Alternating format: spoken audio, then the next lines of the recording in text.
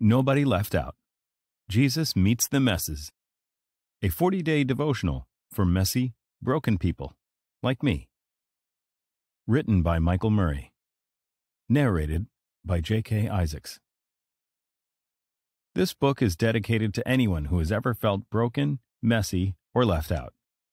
May we be reminded that Jesus came for people like us. Introduction. Jesus meets the messes. A lonely thief, an unwelcome dinner guest, a death row criminal facing his final hours on earth. What do all these people have in common? I promise this isn't the beginning of a bad joke. They all faced the messiness of life. Some made the mess themselves. Some were thrown head first into a mess through no fault of their own.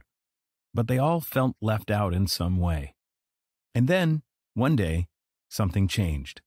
It wasn't that they suddenly became unmessy. Their lives weren't magically made perfect.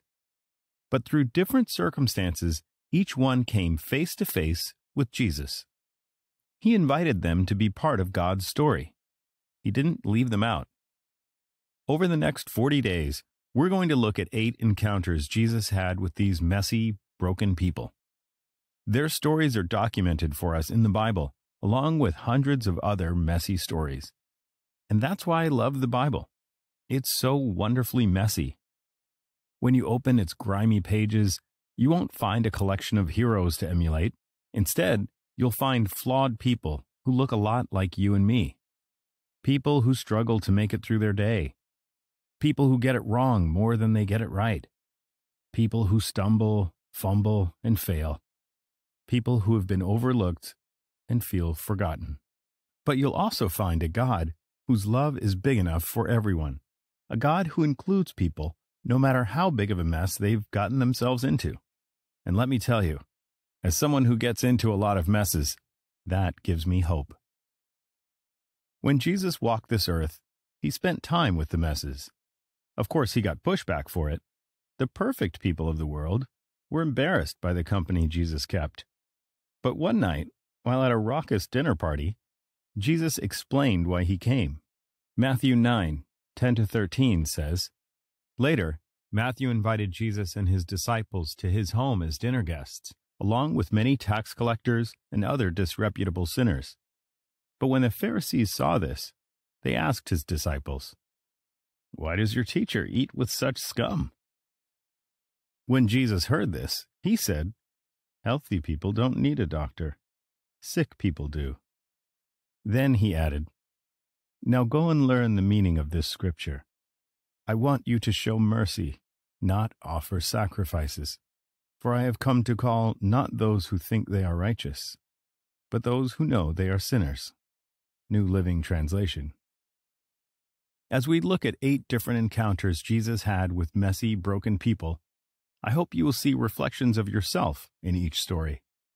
As Jesus meets them in their messes, I pray you will know He is with you in yours.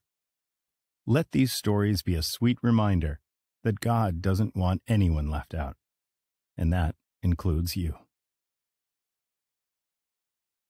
How to use this book. You can use this book in whatever way is most helpful to you.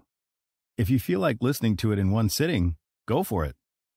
If you're planning to use this book as a daily devotional tool, I want to give you some tips on how to make the most of it.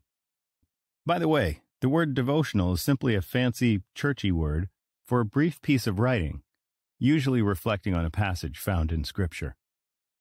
In this book, we're going to look at 8 encounters Jesus had with people. You can think of these encounters as 8 different scenes or short stories from Jesus' life. We'll spend 5 days looking at each encounter for a total of 40 devotionals. You could approach the material in one of 2 ways. Number 1, you could listen to 1 devotional per day for 40 days straight.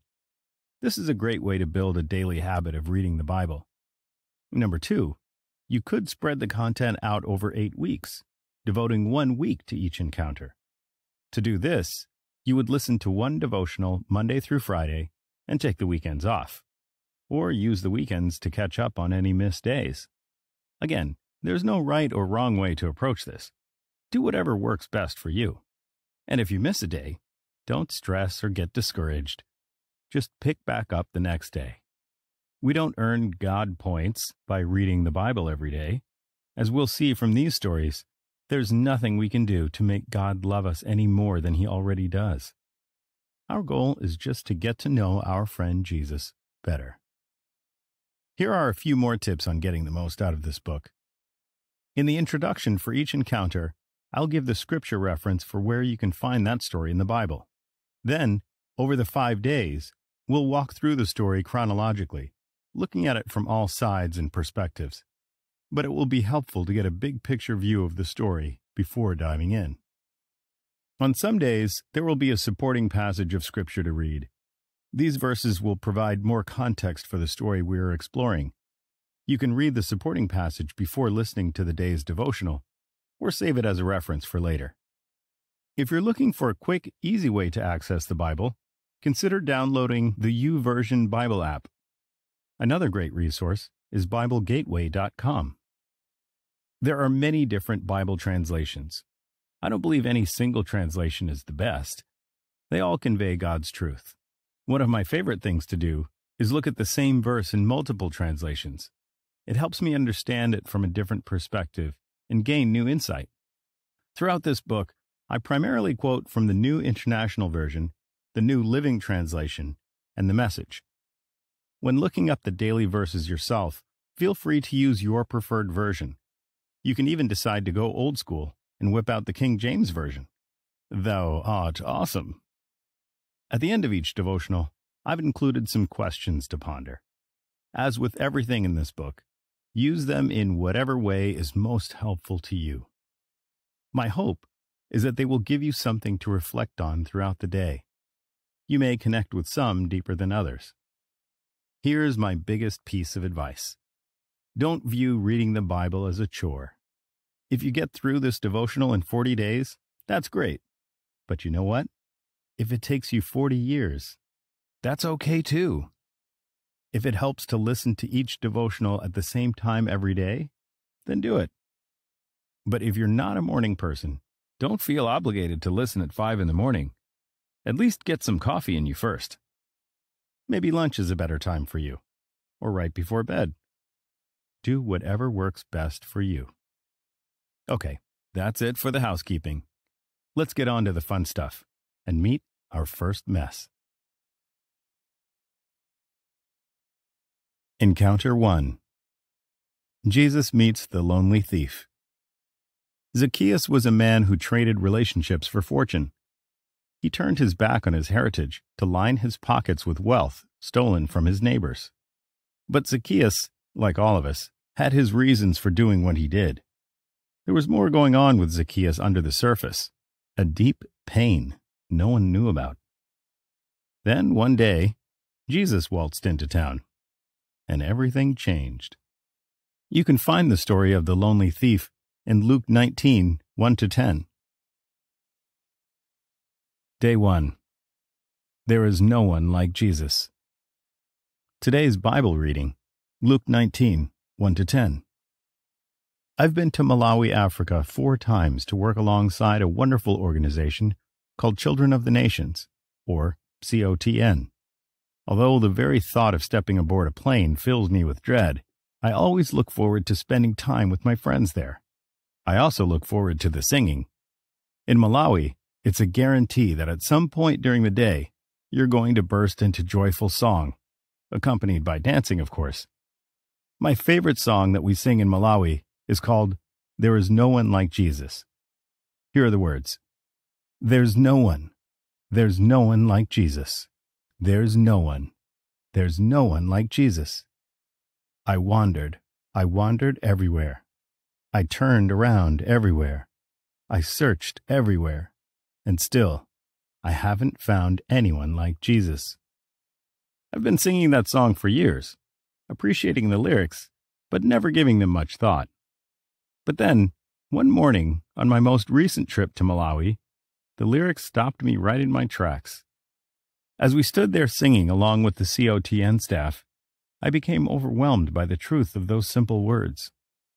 When you look at the life of Jesus and see the invitation he offered to others, how he loved and included all people. It's hard to find anyone else that compares to him. That's why we're going to spend the next 40 days looking at 8 stories of people who crossed paths with Jesus. Some thought they had life all figured out. Others were at the end of their rope, desperately trying to find any scrap of hope they could cling to. Their stories have very little in common, except for this. After meeting Jesus, they all realized there was no one like him. We'll start things off by looking at one of my favorite stories in the Bible, the story of Zacchaeus. Take some time today to read his story in Luke chapter 19. Zacchaeus was a con man and a traitor to his own people. I'm sure you could make a Netflix original series chronicling all of his shady dealings. I can just see it. Don't miss Sneaky Zach, available to stream this spring.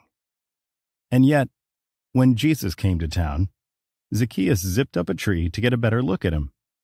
Why? Maybe he'd heard the stories. Stories that there was no one like this strange man called Jesus.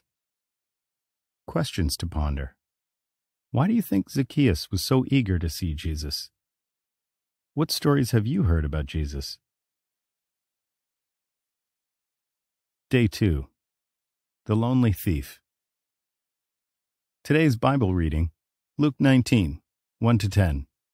Focus on verses 1-4. Supporting passage, Luke 18, 35-43. The Bible doesn't give us a lot of details about Zacchaeus, but it does provide us with some important clues into the kind of man he was. The name Zacchaeus means pure or clean in Hebrew.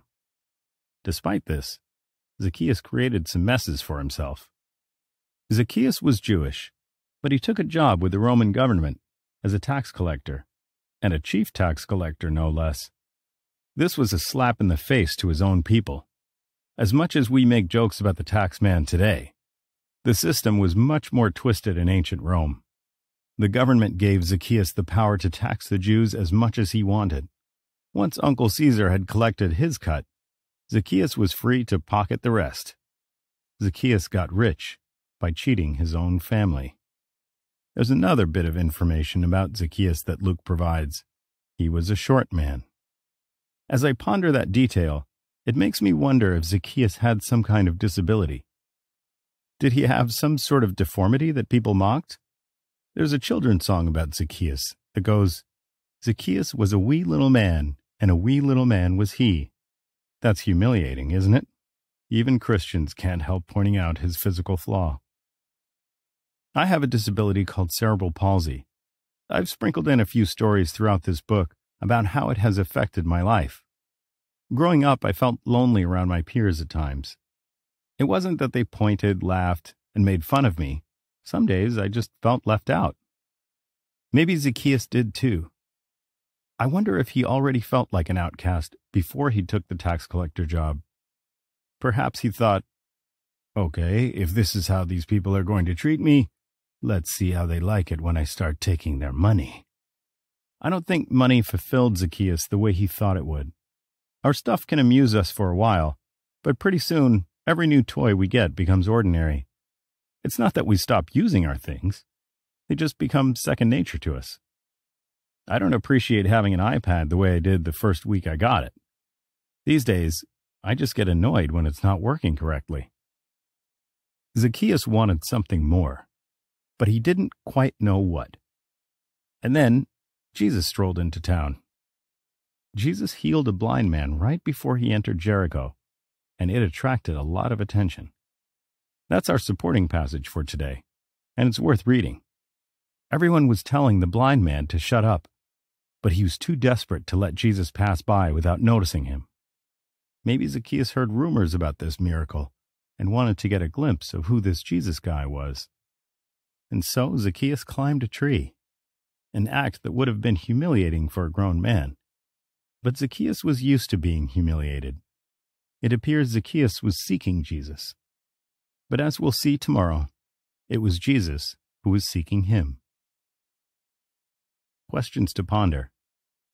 When have you felt like an outcast? What part of Zacchaeus' story do you relate to the most? Day 3. When Jesus Smiles. Today's Bible reading, Luke 19, 1-10. Focus on verses 5-6. Supporting passage, Luke 15, 11-32. Luke tells us that Jesus was passing through Jericho. That means he was headed somewhere else. He was on his way to Jerusalem to celebrate Passover with his disciples. By the end of the week, he would be arrested, tried, and crucified.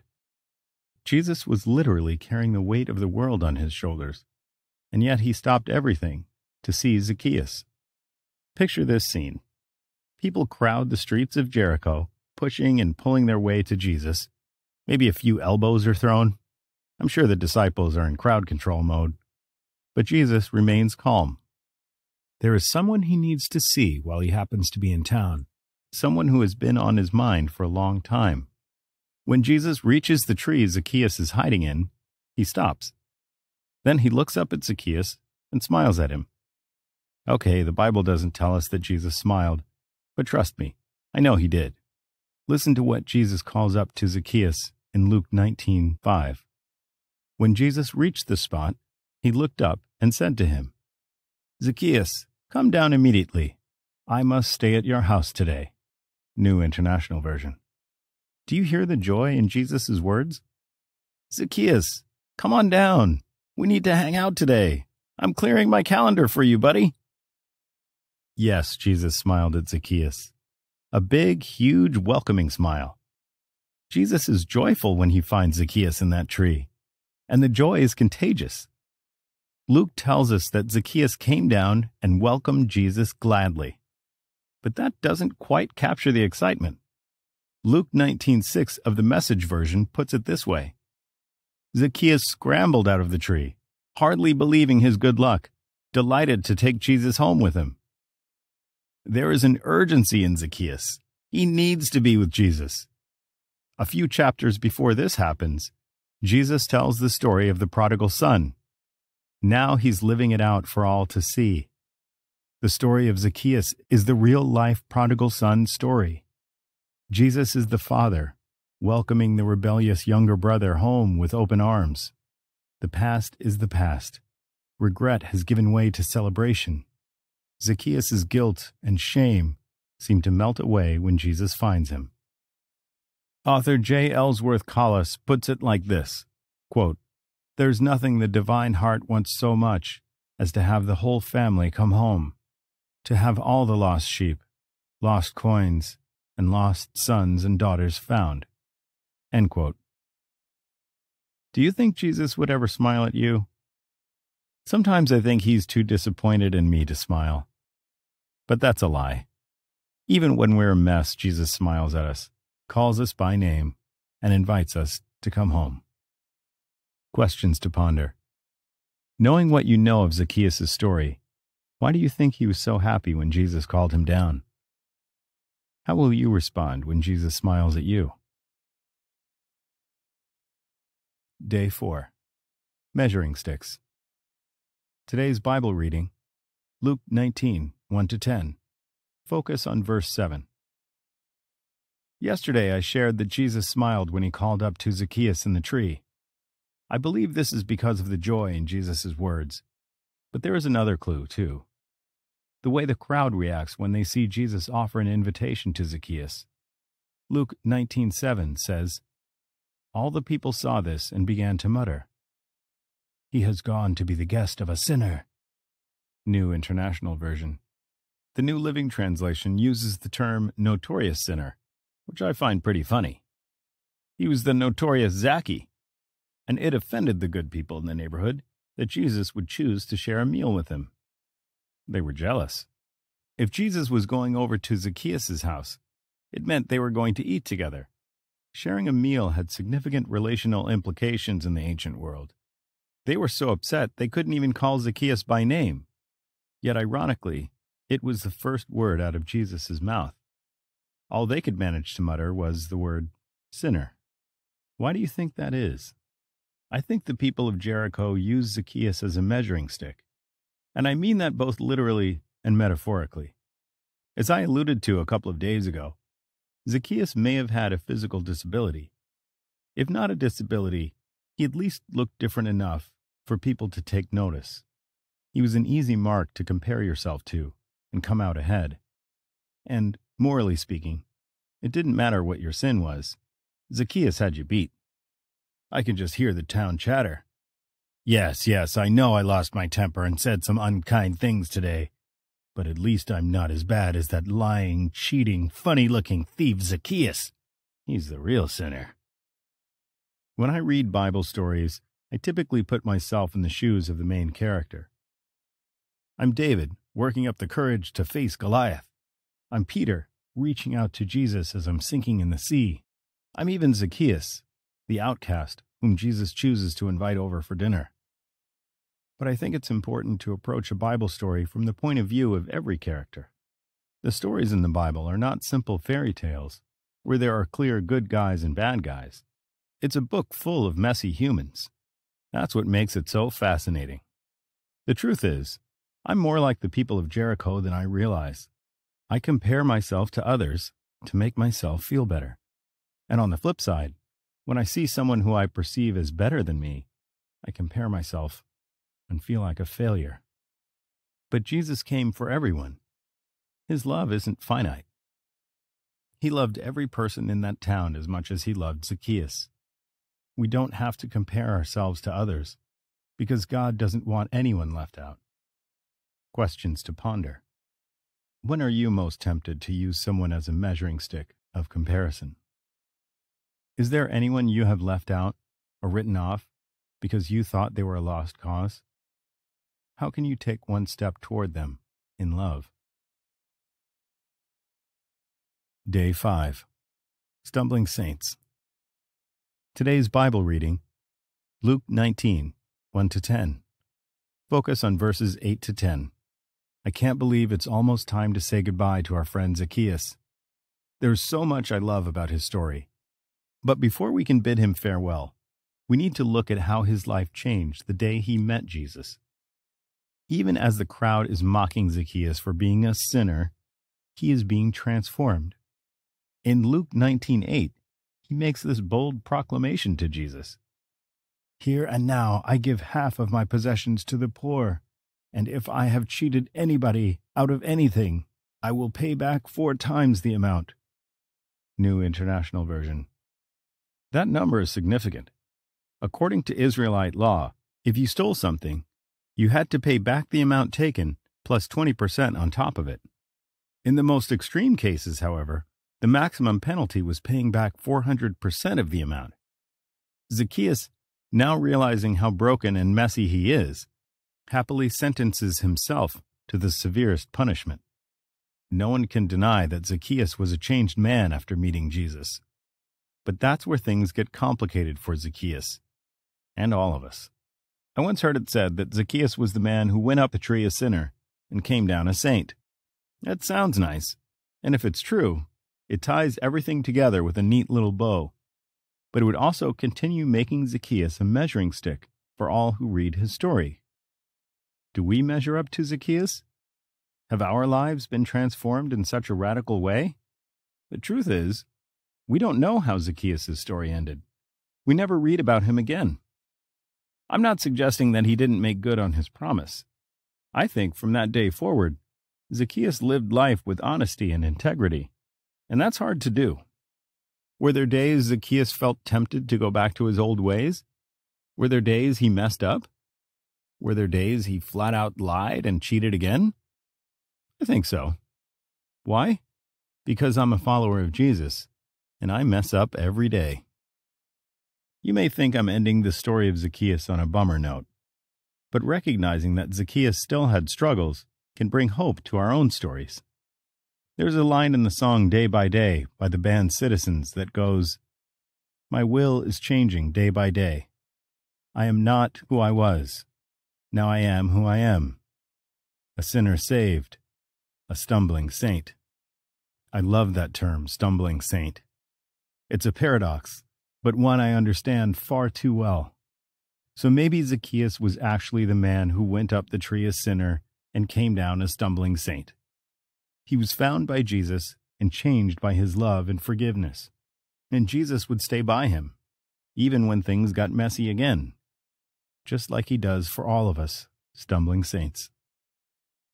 Questions to ponder. What do you think Zacchaeus' life was like after he met Jesus? What do you think of the term stumbling saint? Does it describe you? What is one thing you've learned about Jesus from the story of the lonely thief? Encounter 2. Jesus meets the know-it-all. At first glance, a person like Nathanael may seem out of place in a book about messes. He was a smart young man who had life all figured out. Nathanael carried around a healthy dose of skepticism wherever he went. He longed for the Messiah just like any good Israelite in his day. And he knew it couldn't possibly be someone like Jesus.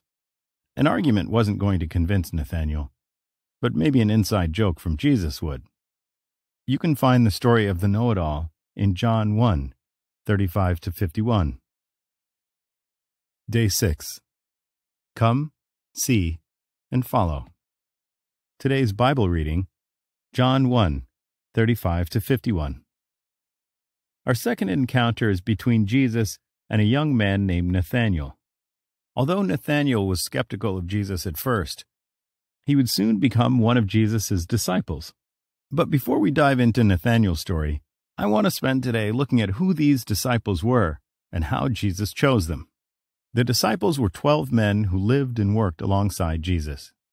He was their teacher, mentor, and friend. And when it came time for Jesus to leave this world, he gave them the job of spreading his message to the ends of the earth. Acts 1:8. What a responsibility! Jesus only had 3 years to spend with his disciples, and it was going to be a tough ride. You would think he'd make things a little easier on himself by picking the best and brightest of the pack. You know, young men with raw talent who he could mold into greatness. But Jesus rarely took the easy route.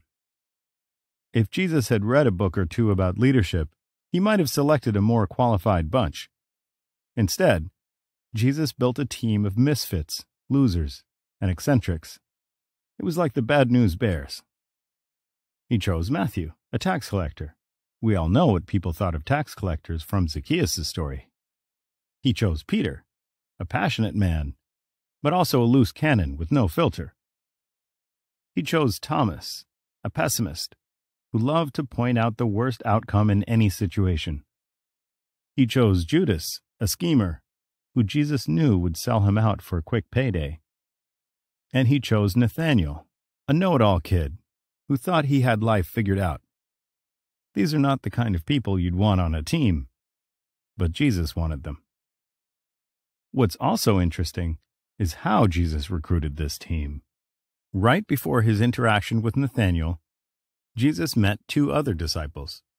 When they asked him where he was staying, Jesus responded, "Come, and you will see." Verse 39. And when he met Philip the next day, he simply said, "Follow me." Verse 43. Christians can put a lot of emphasis on people making a decision to believe in Jesus. We want to know, do you believe that Jesus is the Son of God who came to die on the cross for your sins? It's an important question to wrestle with. But Jesus' first words to his disciples weren't, "Believe in me," or "Obey me." Instead, he invited them to come, see, and follow. It's the same invitation Jesus offers to us. The order isn't believe, then follow. It's follow, then believe. We can follow Jesus, even when we're not sure what we believe about him yet. Questions to ponder. Why do you think Jesus chose such a messy group of people to follow him? If you're a Christian, why did you start following Jesus? If you're not a Christian, what do you think of Jesus' invitation to come, see, and follow? Day 7. The Eye Roll. Today's Bible reading, John 1, 43-51. Focus on verses 43 to 46. In the musical Les Miserables, a group of students revolt against the corrupt Paris government The group is led by Ross, a passionate man willing to sacrifice everything to see change. He leads his fellow revolutionaries in the rousing anthem, "Do you hear the people sing?" I imagine someone like Ross when I think of Nathaniel. Like Ross, Nathaniel hung out with a group of like-minded young men who dreamed of revolution. Israel was under the thumb of Roman rule, and they longed to be set free. Nathaniel and his friends knew God had promised to send Israel a savior. They all had theories on what that savior, the rightful king of Israel, would be like. But when Philip suggested that Jesus from Nazareth was the promised one, Nathaniel scoffed. John 1:46 gives his incredulous response. "Nazareth? Can anything good come from there?" Nathaniel asked. New International Version. Nazareth was a small backwater district where nothing exciting ever happened. Nathaniel quickly dismissed Jesus because he came from the wrong side of town. In his book Encounters with Jesus, Tim Keller says, quote, "Dismissiveness kills all creativity and problem solving." End quote. How quick are we to shut down a conversation because the other person just doesn't get it?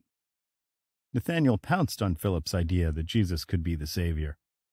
The Message version of the Bible puts his response this way: "Nazareth, you've got to be kidding. That sounds like a reply you might see on a Facebook post." Keller goes on to say, "There's one surefire way to tell if you're being dismissive. Check for the eye roll. If I'm rolling my eyes at someone, I'm dismissing their ideas, and maybe even dismissing them as a person. That's a dangerous place to be. It means I've shut myself off from learning about them. I can't roll my eyes and show compassion at the same time." I've seen both Christians and atheists have dismissive attitudes. Christians dismiss atheists for ridiculous ideas like evolution because God wouldn't use evolution as a method of creating life. Atheists dismiss Christians for ridiculous ideas like creation because evolution wouldn't need God's hand to guide it. Soon, we're all rolling our eyes at each other. So how do we fight off dismissiveness when we feel it creeping into our lives? One way is to think the best of people. Assume they've thought through their ideas. When someone holds a view that goes against mine, I can either dismiss them or ask them why they hold that opinion. Curiosity invites conversation and builds friendships with people who are different from me. What if we're on the other end of dismissiveness? What if, like Philip, our ideas are met with a "you've got to be kidding" response? We'll look at the brilliant way Philip dealt with Nathaniel's eye roll tomorrow. Questions to ponder. Why do you think Nathaniel dismissed Jesus so quickly? What or whose ideas are you most likely to dismiss? How can you invite conversation instead? Day 8. Win the argument, lose the friend. Today's Bible reading, John 1:43-51.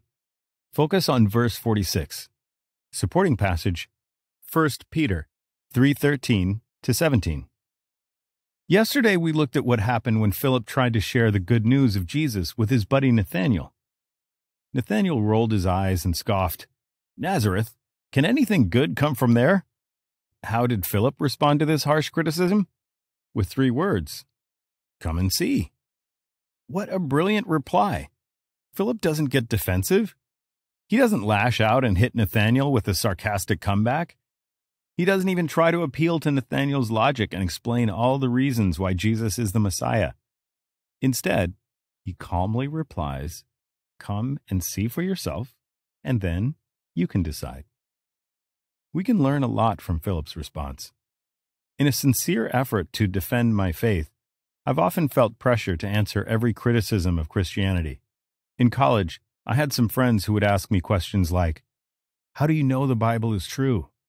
Do you really believe all that Noah's Ark stuff? What do you think of this weird Old Testament law? Does it seem very loving to you?" I would become flustered, trying to bat away all of their objections. I would leave feeling like I'd lost a debate. I should have taken the Philip approach and replied, "You know, those are good questions, guys. I don't have all the answers, but here's what Jesus did for me. I think you should take a look at him. A quick scroll through Facebook will show you how much people love to win arguments.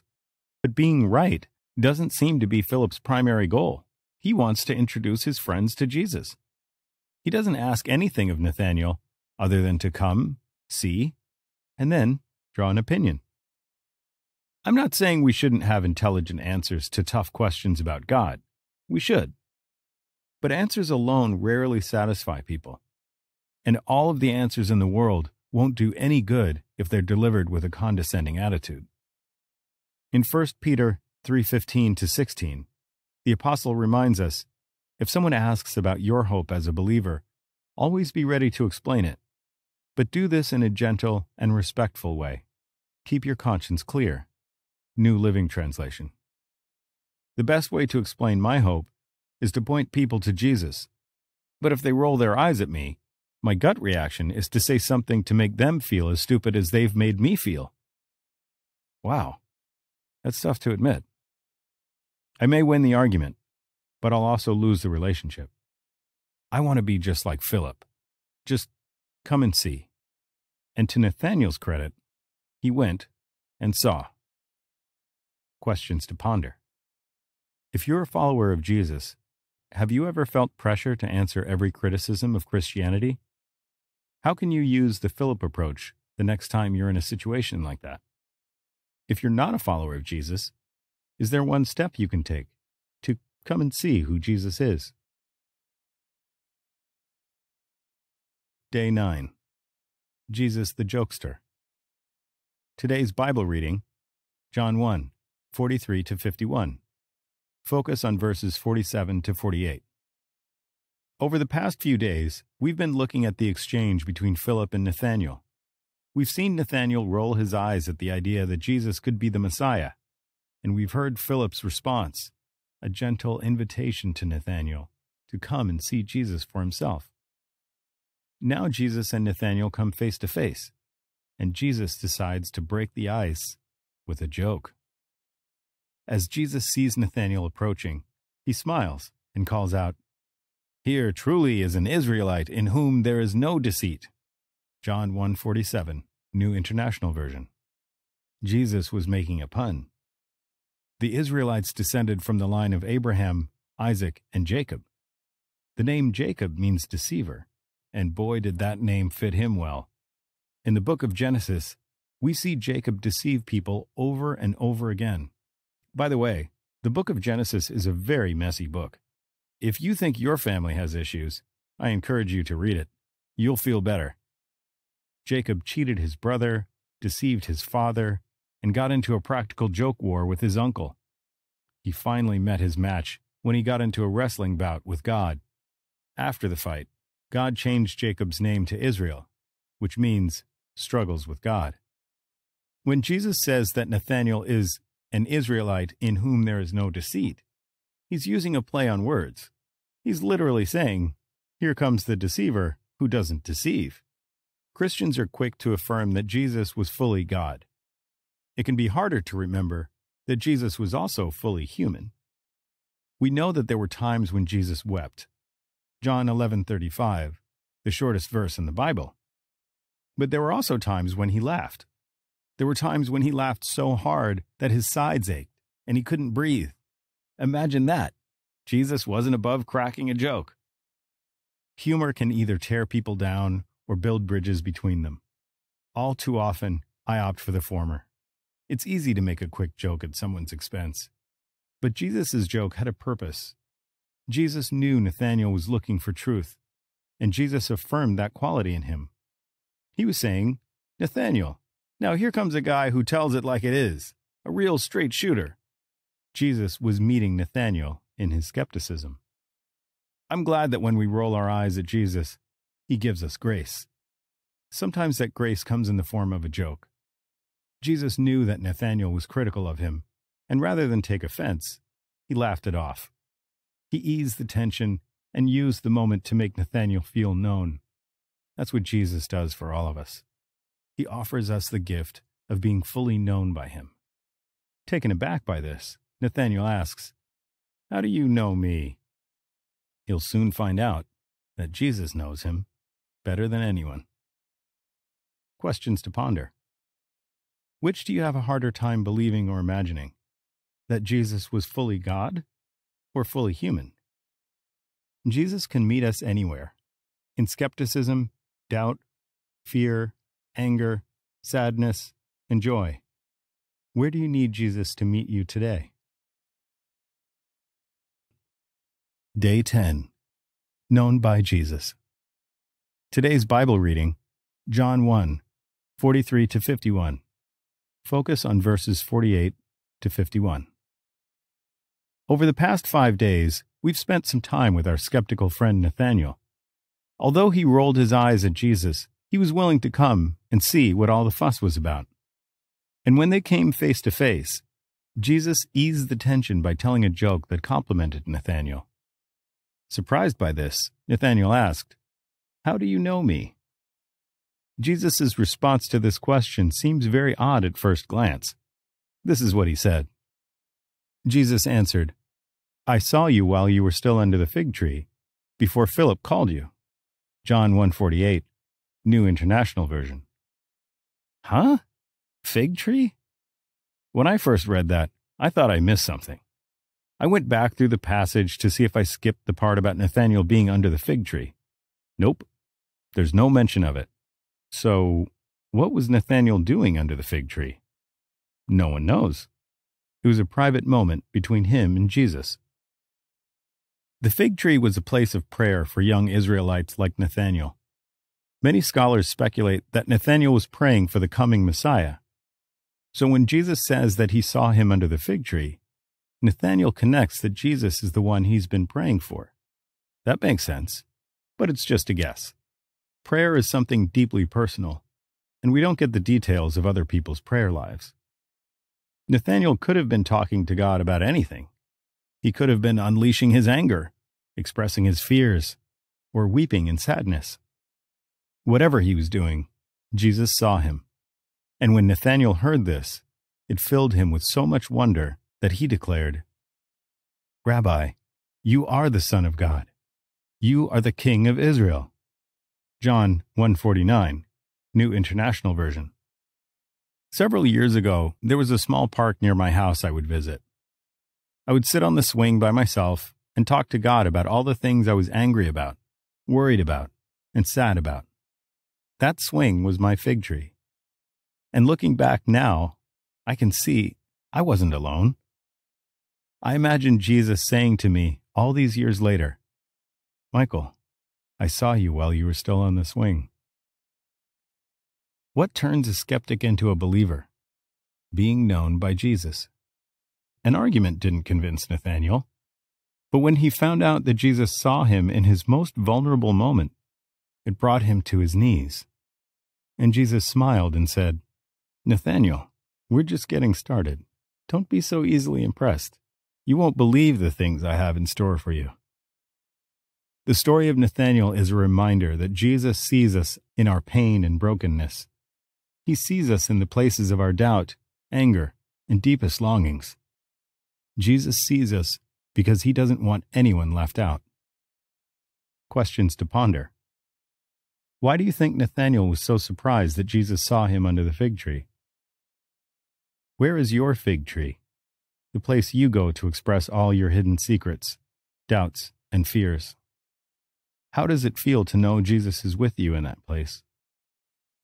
What is one thing you've learned about Jesus from the story of the know-it-all? Encounter 3. Jesus meets the unwelcome dinner guest. The clinking of silverware, voices around the table. An important man is throwing a dinner party, and Jesus is the guest of honor. Then she enters the room. Everyone knows this woman is a major mess, and now she's causing a scene by weeping at Jesus' feet. What will Jesus do now that this unwelcome dinner guest has shown up? He does what any life of the party would do. He tells the story. You can find the story of the unwelcome dinner guest in Luke 7, 36 to 50.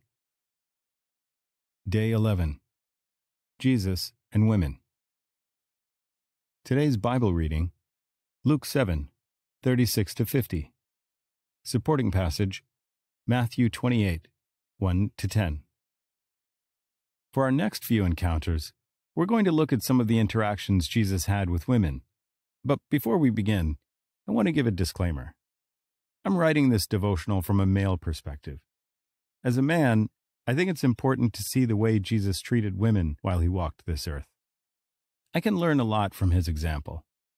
Over the past few years, our society has made some progress in reconciling how we've treated women.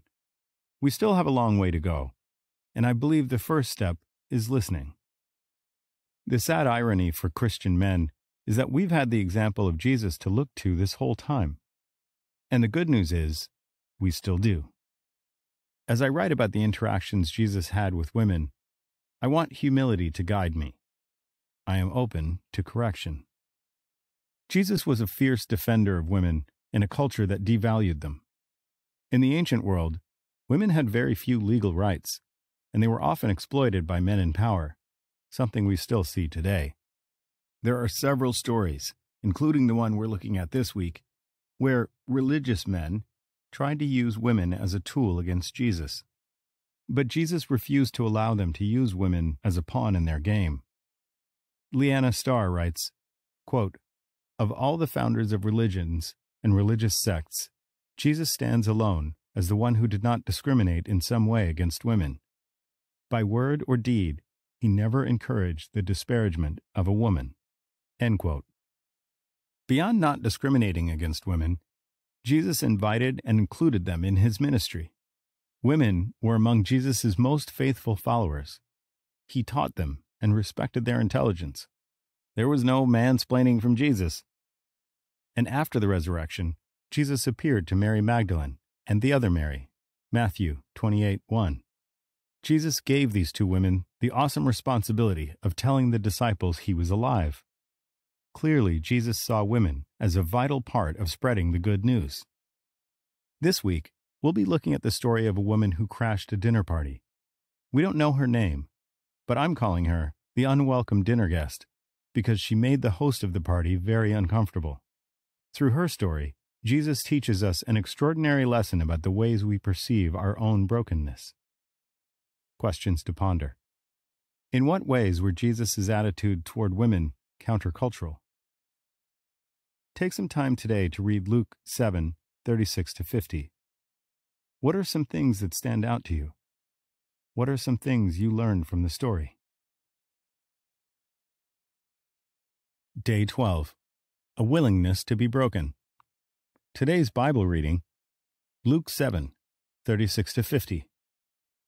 Focus on verses 36 to 38. Luke is my favorite gospel writer. All four Gospels show Jesus' compassion for people, but Luke seems to relish in telling stories about the forgotten and the rejected, people who are shunned by society, people like the unwelcome dinner guest, who risked public shame to get to Jesus' feet. Luke tells us that Jesus was having dinner with a Pharisee named Simon. In that culture, outsiders were permitted to drop in on dinner parties to listen to what the important people had to say. It's a bit odd. Imagine showing up to dinner at the royal palace. You wouldn't get a plate, but you'd be free to listen in on the royal chatter, i.e., all the cute things little Prince Louis did today. While the meal was in progress, a woman who lived a sinful life, verse 37, came into the house and started weeping at the feet of Jesus. I've read several commentaries that try to pinpoint what her specific sins might have been. We love guessing the sins of other people, don't we?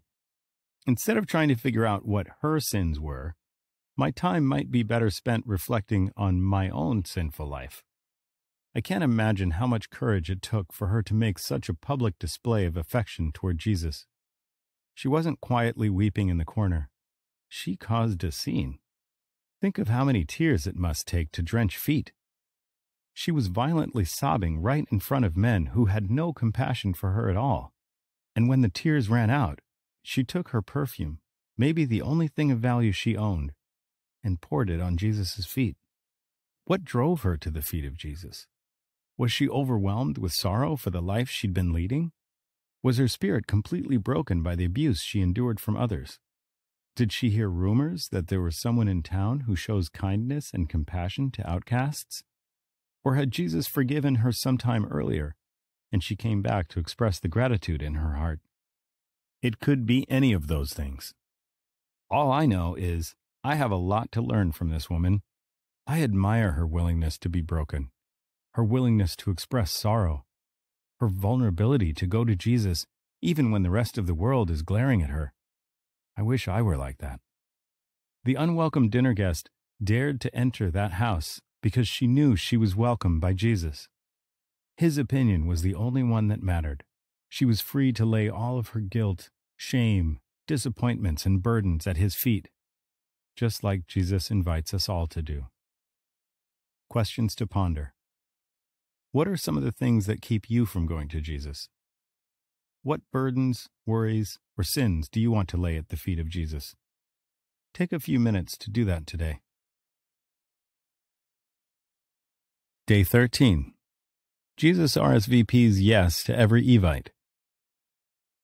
Today's Bible reading, Luke 7, 36-50. Focus on verse 39. Over the past few days, we've been looking at the story of a woman who crashed a dinner party so she could get to Jesus.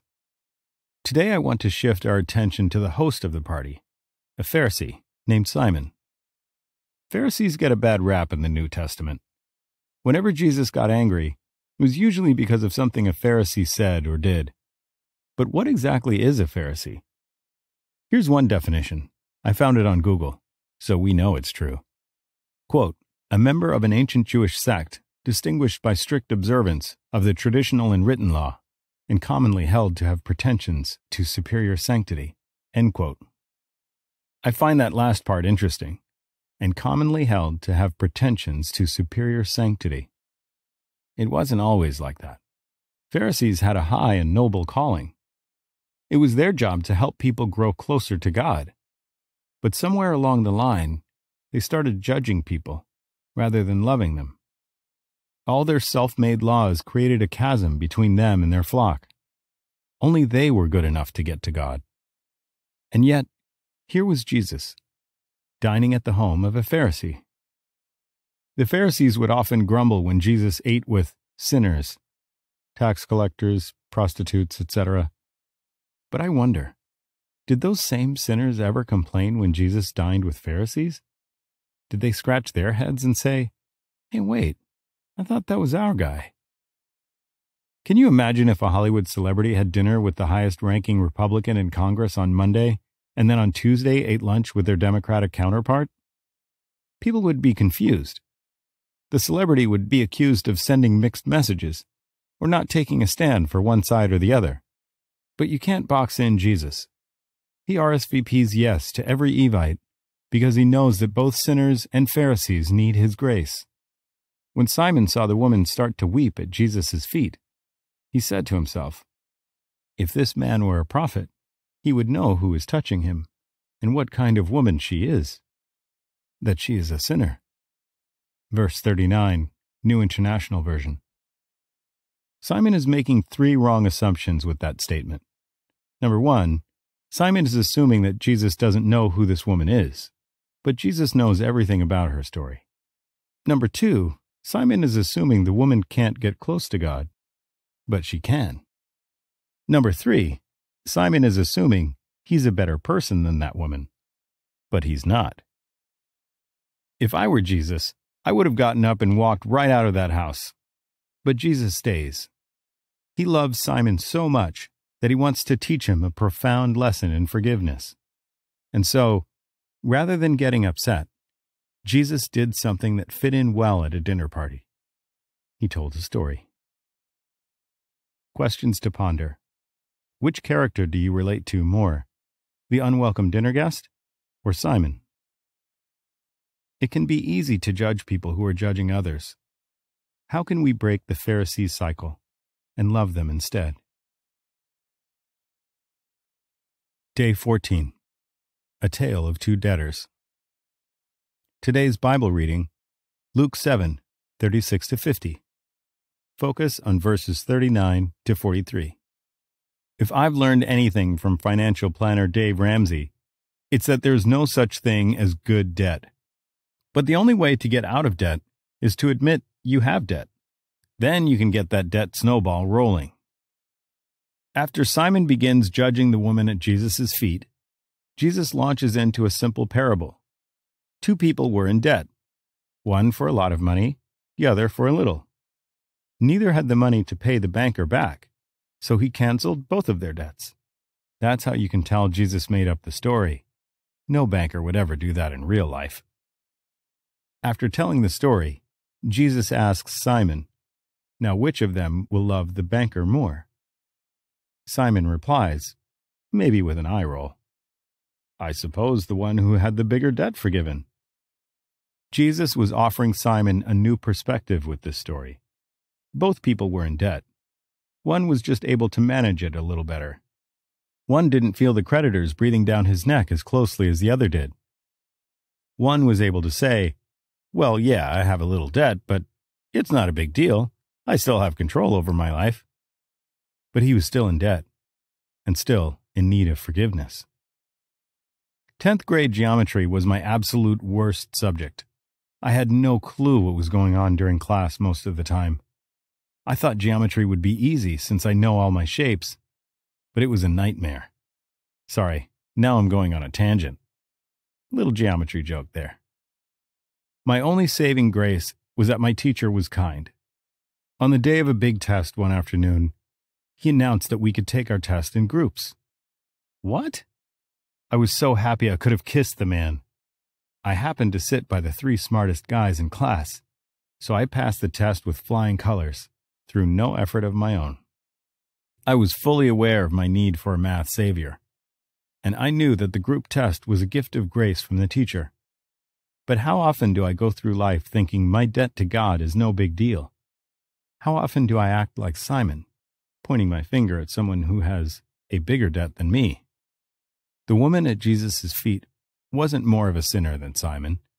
She was just more aware of her need, and that allowed her to experience Jesus' grace in a more significant way.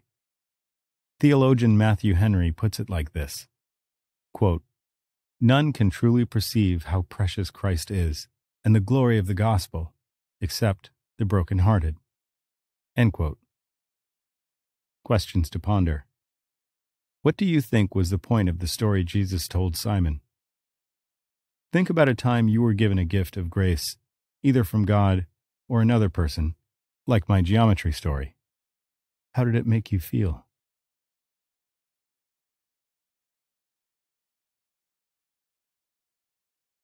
Day 15.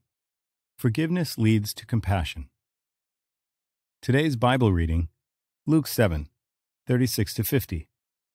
Focus on verses 44 to 50. Over the past 5 days, we've been looking at the story of the unwelcome dinner guest. We've seen her courage as she risked public humiliation to get to the feet of Jesus.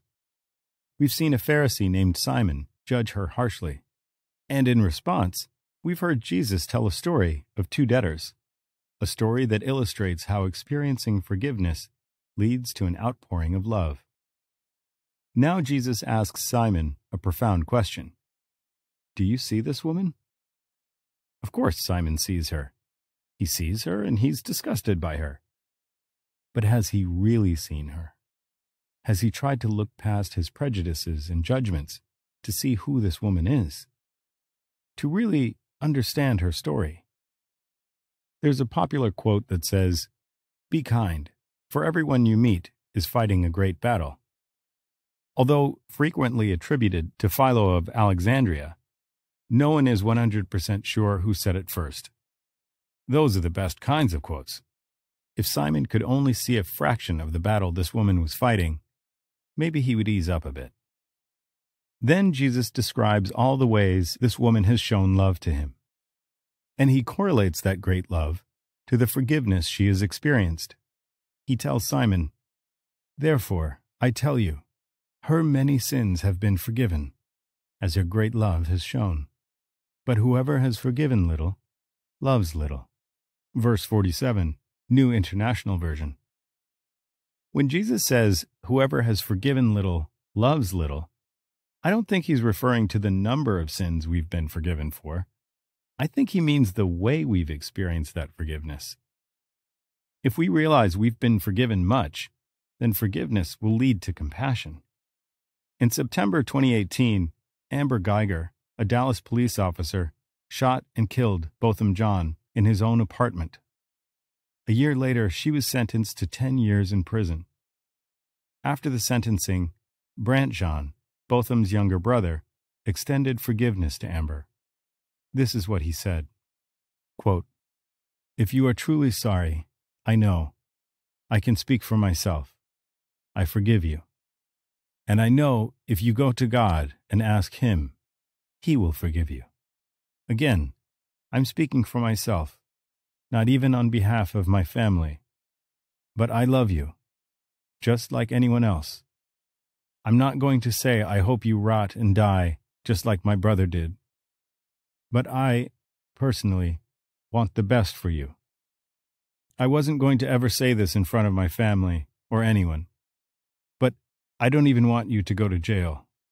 I want the best for you, because I know that's exactly what Botham would want you to do.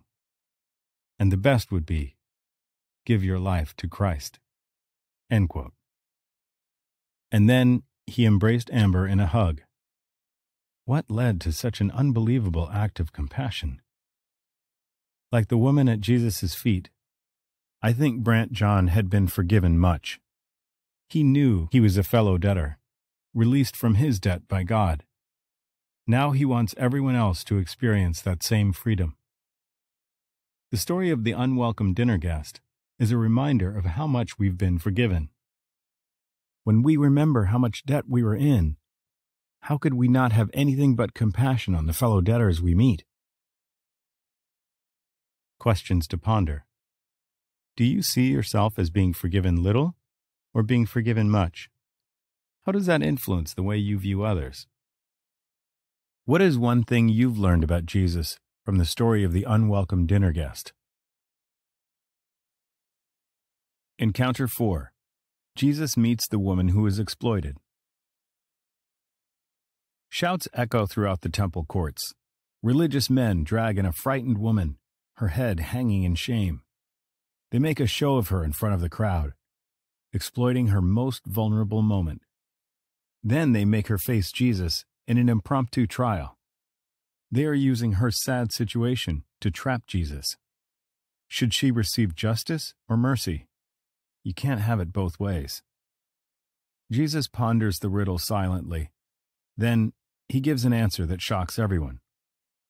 You can find the story of the woman who was exploited in John 8, 2-11. Day 16. The woman who was exploited. Today's Bible reading, John 8, 2-11. Supporting passage, Matthew 9, 9-13. For our next encounter, we'll be looking at the interaction between Jesus and a woman on trial for adultery. The Pharisees used this situation to put Jesus between a rock and a hard place. Literally, they wanted his permission to stone her. But as he did with Simon, Jesus uses the scene to illustrate an important lesson on sin and grace. Today, I want to highlight 3 caveats about this story before we dive into it. Number 1, this story is one of the most well-known stories about Jesus. Because of that reason, I almost didn't include it in this book. How much can I say about a story that seems so straightforward? But I'm discovering that with Bible stories, there's always something more to learn. I'm amazed when I read a book or article that helps me see a biblical story in a new way. The Bible is like an old friend. You never run out of things to discuss. Familiar stories are worth revisiting for that reason. This story also contains one of the most oft-quoted phrases of Jesus. Let any one of you who is without sin be the first to throw a stone. Verse 7. Usually we utter it when we want to justify our own behavior. Jesus may have had a deeper meaning in mind. We'll get to that in a few days. Number 2. There is a dispute about whether this story belongs in the Bible.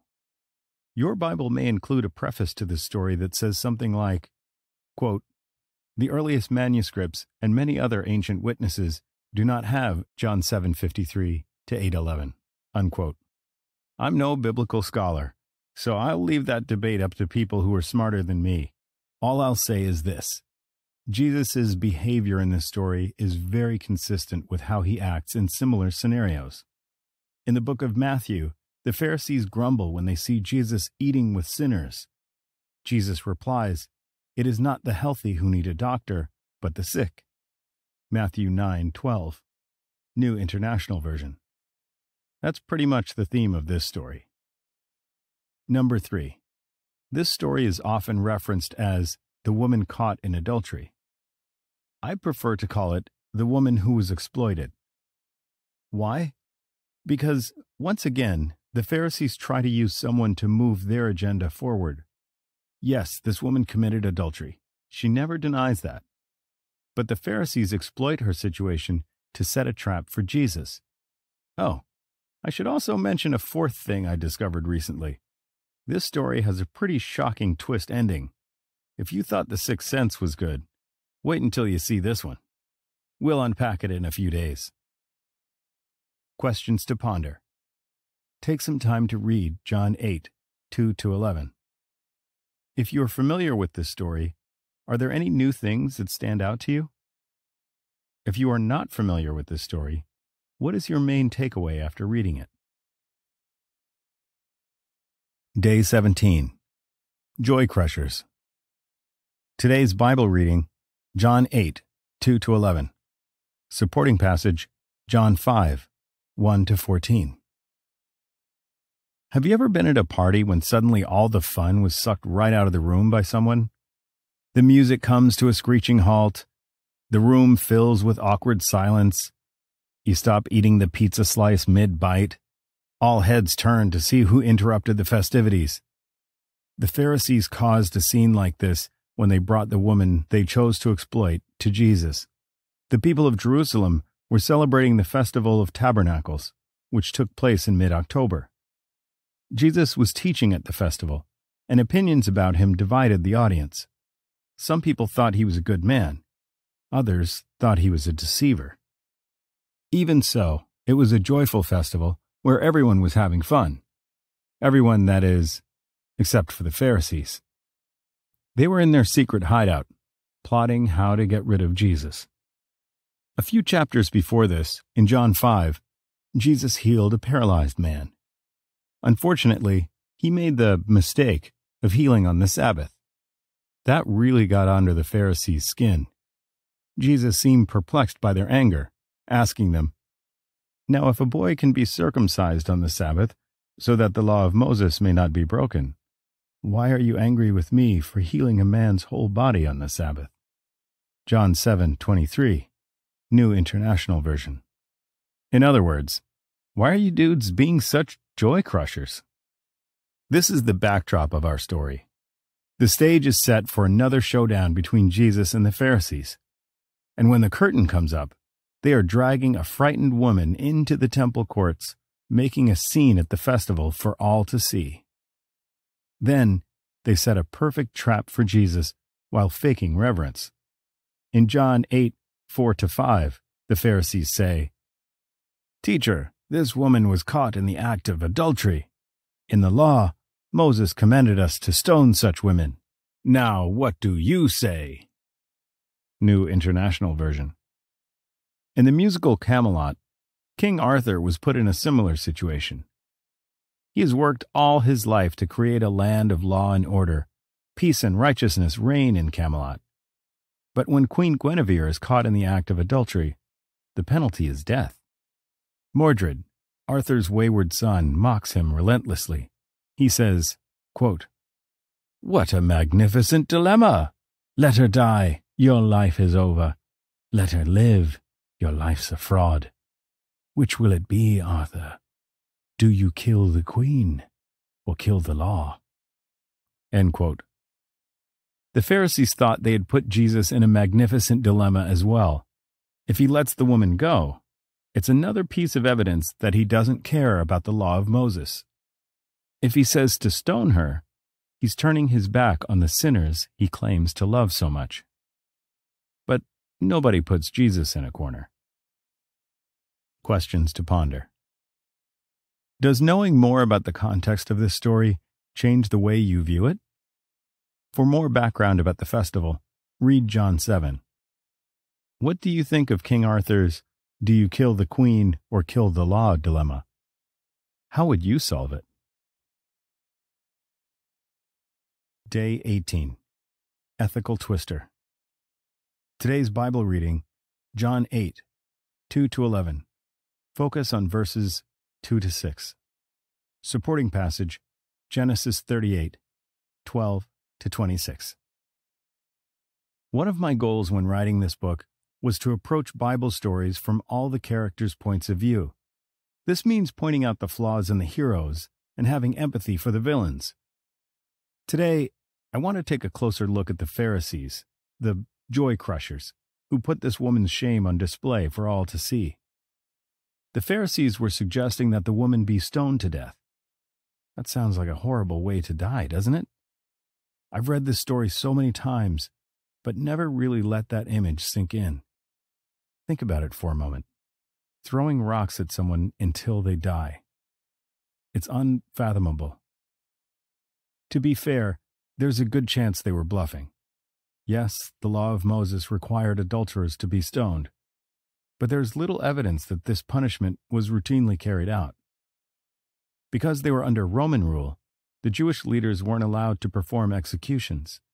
That's why they needed Rome's help to kill Jesus. Verse 6 says, "They were using this question as a trap in order to have a basis for accusing him." New International Version. Chances are, the Pharisees were using this woman to pose a hypothetical question to Jesus. Still, that didn't make her fear and humiliation any less real. Then there's the issue of the double standard. The last time I checked, adultery requires 2 willing participants. The New King James Version says the woman was caught in adultery in the very act. That seems like a setup to me. Did they pay the man to take part in this scheme, promising he would remain anonymous? And if it wasn't a setup, well, then that seems even worse. How did they catch her in the very act, unless they were looking somewhere they shouldn't be looking? It reminds me of an odd story found in Genesis 38. A woman named Tamar disguises herself as a prostitute. She sleeps with Judah, her father-in-law, and becomes pregnant. 3 months later, Judah gets word that Tamar is guilty of prostitution. Not realizing he's the reason she's pregnant, he orders her to be burned alive. How's that for hypocrisy? Don't worry, when he found out the truth, he backed down. When you look at how many angles these Pharisees worked to get their way, it's hard to have empathy for them. And yet, how often do I play ethical twister to get my way?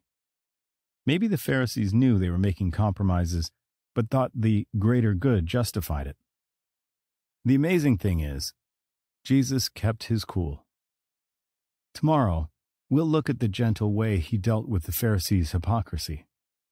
Jesus loved these men, just like he loved the woman. His response is more evidence that he doesn't want anyone left out. Questions to ponder. What similarities do you find between this story and the story in Genesis 38? When are you most tempted to make compromises for the greater good? Today, whether you feel more like the woman or more like the Pharisees, remember that Jesus loves you. Day 19. Don't walk away. Join the party. Today's Bible reading, John 8, 2-11. Focus on verses 5-9. Supporting passage, Luke 15, 25-32. This week, we've been looking at the interaction between Jesus and the woman accused of adultery. But so far, they haven't interacted yet. In fact, Jesus hasn't spoken a word to anyone. After the Pharisees bring the woman to Jesus, they await his response. "In the law, Moses commanded us to stone such women. What do you say?" they ask. And now Jesus does something strange. Verse 6 says, Jesus bent down and started to write on the ground with his finger. New International Version. A lot of smart people have tried to guess what Jesus was writing in the dirt. Some people say he was writing a verse from the Old Testament. Other people think he was writing down the sins of the Pharisees, pointing out that they had faults too. I don't think we'll ever know until we meet Jesus in person. It will probably be the first question he addresses. But you know what I think? I think he was doodling. He had just dealt with similar nonsense from the Pharisees a day earlier. Maybe he needed a moment to collect his thoughts, the way a parent needs to take a breath before dealing with a child. And let's face it, the Pharisees were acting like children. They continued to impatiently badger Jesus with the question. Finally, Jesus looks at them and says the famous line, "Let any one of you who is without sin be the first to throw a stone at her." Verse 7, New International Version. Jesus was inviting them to examine themselves before condemning others. And after a few awkward moments, the Pharisees begin to walk away, one at a time. As I've thought about this, one question keeps popping up in my mind. Why did these men walk away? If they were so self-righteous, then why didn't they pick up a stone and start executing judgment? Pharisees were smart. They studied God's law meticulously. And even though they held a high opinion of themselves, they knew they weren't without sin. Jesus' response is often quoted in pop culture, but we need to remember it isn't a convenient excuse to use when we want to justify our behavior. It's the opposite, a call to look inward. I think the saddest part of this story is that the Pharisees walked away. When confronted with their brokenness, they chose to leave, seething in anger. Their opinion of Jesus only grew worse because of this incident. The Pharisees remind me of the older brother in the prodigal son story. After he sees his father welcome home his younger brother, he's furious. And even though he's invited to the celebration party, he refuses to attend. Can you imagine if, after realizing their own sin, these men fell to the ground in sorrow? Can you imagine if they asked the woman for forgiveness for exploiting her in this way? What a beautiful picture that would have been. Jesus was about to throw this woman a welcome home party. And although they were invited, the Pharisees chose to walk away. Questions to ponder. Why do you think the Pharisees walked away? How can examining our own brokenness move us toward others rather than away from them?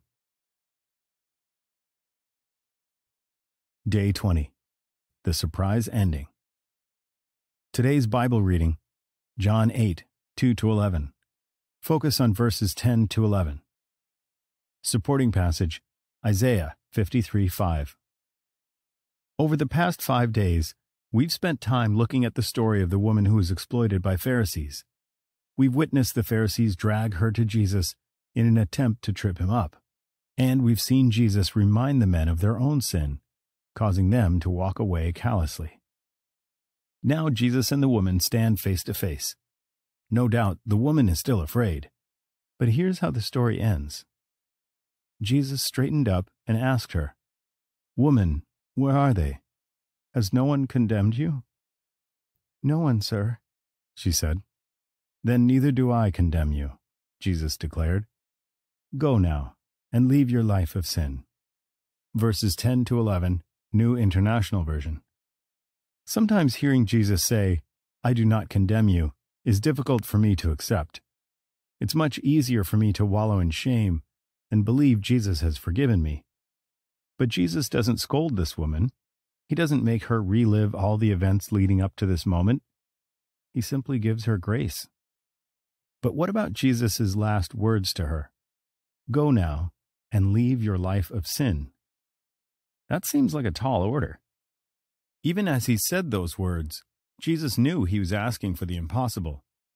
1 John 1:8 says, "If we claim to be without sin, we deceive ourselves, and the truth is not in us." New International Version. So, if we can't stop sinning, but the bar set by Jesus is to never sin again, what do we do? Earlier this week, I mentioned the King Arthur dilemma. Queen Guinevere has committed adultery, and now Arthur must decide whether to kill the queen or kill the law. His solution? He goes through the motions of an execution. At the last moment, before Guinevere is burned alive, he allows Lancelot's army to storm Camelot and rescue her. Guinevere is saved, but a whole kingdom is destroyed in the process. Other people pay dearly for her freedom. Jesus has a better solution. It leads to peace, not destruction, but it will cost him everything. The surprise twist in this story is that there was a stoning. It didn't happen that day, but it would happen soon. Jesus would be pelted by the heavy stones of our sin. Isaiah 53:5 says, "But he was pierced for our transgressions.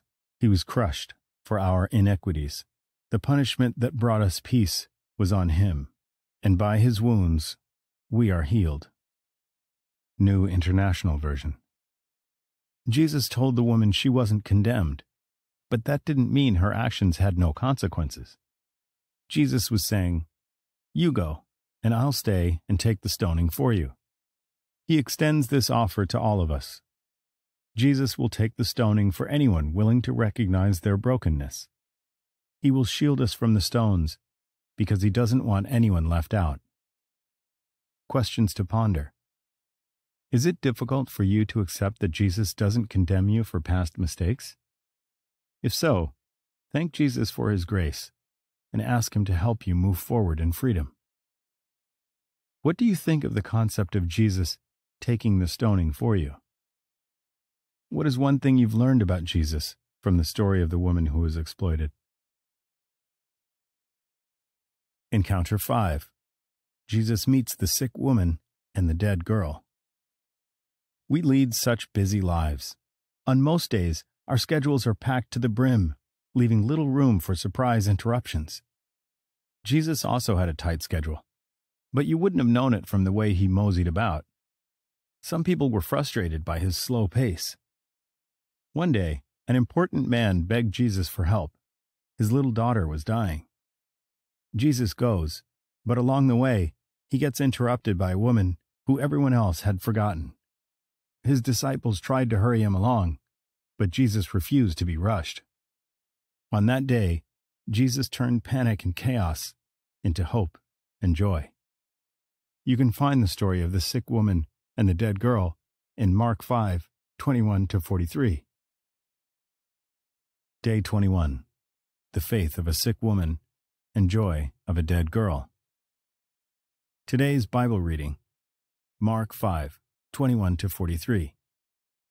For our next encounter, we're getting 2 stories for the price of 1. In Mark 5:21-43, 2 interactions with Jesus are woven together to create one beautiful tapestry. Mark is the shortest gospel, and it's all about showing Jesus in action. I'm not surprised that Mark saved ink on the page by telling these 2 stories side by side. And yet the stories are connected. They almost mirror each other. At the center of the story are 2 women. One has been battling a medical illness every day for 12 years. The other is on her deathbed at only 12 years old. Is 12 years a long time? I guess that depends on who you ask. For the woman, the past 12 years have been excruciatingly long. For the girl and her parents, 12 years went by like a vapor of mist. But despite their terrible situations, these 2 women lift my spirits. Their stories play out like a comedy, and I can't help but smile when I get to the end. Chaos surrounds the women on all sides. Pushy crowds, sarcastic disciples, and busybody neighbors. And yet, surrounded by all that negativity, faith and joy still manage to win the day. The sick woman had the faith to go to Jesus, even when every other avenue of healing she tried was a dead end. Her faith is staggering. She says, "If I just touch his clothes, I will be healed." Verse 28, New International Version. After so many disappointments, she still has confidence in Jesus. Then you have the joy of the dead girl. After Jesus raises her to life, She's up and walking around, going about her day as usual. And how do you celebrate any happy occasion? With a meal, of course. Jesus tells her parents to get this girl something to eat. These two stories remind me that Jesus is in control, even when everyone else is in panic mode. They are stories of hope. And we all face circumstances that could use a little dose of hope to get us through. Questions to ponder. Where do you see faith and joy winning out over chaos and panic in this story? What is one circumstance you are facing where you need to be reminded that Jesus is in control? Day 22. Competing for Jesus' attention. Today's Bible reading, Mark 5, 21-43. Focus on verses 21 to 24. Supporting passage, John 16, 5-7. Large crowds can be a scary thing. I'm not a fan of them, especially when the bumping and the shoving start happening. I don't have the best balance because of my cerebral palsy and can easily fall over. In middle school, I was allowed to leave each class 5 minutes early to avoid the swarm of kids in the hallways. In the Gospel of Mark, Jesus attracts large crowds wherever he goes. Every now and then, he does something to freak out the crowd, causing them to turn on him. Right before Jesus heals the sick woman in our story, he heals a demon-possessed man in the next town over. Mark 5, 1-20. The townspeople are so afraid to see this crazed man in his right mind that they beg Jesus to leave. A reminder that sometimes we reject Jesus even when he does amazing things. But as soon as Jesus crosses to the other side of the lake, another crowd starts forming around him. This is where we are introduced to the first character in our story, the father of the dying girl. His name is Jairus, and he is a leader at a local synagogue. That means he's one of the few religious leaders who are not opposed to Jesus. While not a Pharisee, Jairus was responsible for the day-to-day operations of running the synagogue. And when tragedy strikes at home, he risks his public image to seek out Jesus and plead for the life of his little girl. Jairus was a good man. But how did Jairus get to Jesus? A crowd had already gathered around Jesus before Jairus came. Did he fight his way to the front? Or did the crowd part like the Red Sea for this important member of the community to come through? I'm sure everyone knew who Jairus was. If Jairus wanted to get to Jesus, then Jairus was going to get to Jesus. This story reminds me that when Jesus walked this earth, he couldn't get to everyone who needed him. He was fully God, but constrained by time and space. I'd imagine that was frustrating for him. There were people in that crowd who desperately wanted to get to Jesus. I'm sure there were people who were disappointed when Jesus said yes to going with Jairus. Of course, Jairus, the important synagogue leader, gets Jesus' attention. I think this is why Jesus was so excited for his followers to meet the Holy Spirit. Right before he was crucified, he told them, "Unless I go away, the Advocate will not come to you. But if I go, I will send him to you." John 16:7, New International Version. What could be better than having Jesus with us on this earth? Having access to Jesus 24/7 through his Spirit. We don't have to compete for Jesus' attention. But sometimes it feels like we do, doesn't it? Sometimes it feels like there are Jairuses all around us, people who are more worthy of Jesus' attention than we are. People who Jesus is more inclined to go with. But that's not true. There's no need to push your way to the front of the crowd. Jesus is with you right now. As the most famous verse says, Jesus has enough love for the whole world. John 3:16. Questions to ponder. What do you think it would have been like to be in the crowd around Jesus?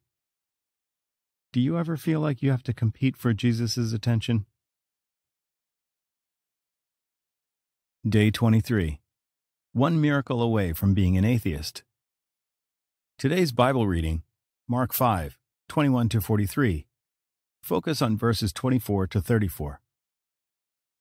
A guest pastor came to speak a few months ago at a church staff meeting. As he shared his story, he made a statement that I found intriguing. There was a time in my life when I was one miracle away from becoming an atheist. He went on to explain that his son was sick from birth, and although he prayed fervently, his son wasn't improving. And yet, God seemed to be moving and working in the lives of others. It got to a point where if God did one more miracle for someone else, I would have to stop believing in him, he explained. I wonder if the woman in our story ever felt like that during the 12 years she was sick. The crowd follows Jesus as he heads to Jairus' house. Hidden in the group, this woman starts to make her way toward Jesus. She's heard the rumors that this man heals people, and she believes them. She may never be this close to Jesus again, so it's now or never. She stretches out her hand, desperate to reach him. In many ways, this woman represented the opposite of Jairus. He was a well-respected man, a local community leader. She had an illness that ostracized her from the community. Because it prevented her from bearing children, she was probably not married. She spent all she had to get better, draining her finances, health, and emotions. What kept her going all those years? Why didn't she give up? The moment she touches his cloak, Jesus stops in his tracks. "Who touched my clothes?" he asks. And then the disciples get snarky with Jesus. Verse 31 says, "You see the people crowding against you," his disciples answered, "and yet you can ask, 'Who touched me?'" New International Version. In other words, "Jesus, we're tired, we're hungry, we're sick of all these crowds, and we still have to get to Jairus' house. You see how many people are bumping into you? How can you ask, 'Who touched me?' Who even cares?" Jesus cares. Jesus always stops to see people who are overlooked. He hits the pause button on helping an important leader to help a woman who nobody else values. And when the truth comes out and the woman steps forward, Jesus commends her in front of everyone with these words, "Daughter, your faith has healed you. Go in peace and be freed from your suffering." Verse 34, New International Version. I think it's beautiful that Jesus calls her daughter. It echoes the words of Jairus only a few verses earlier. "My little daughter is dying.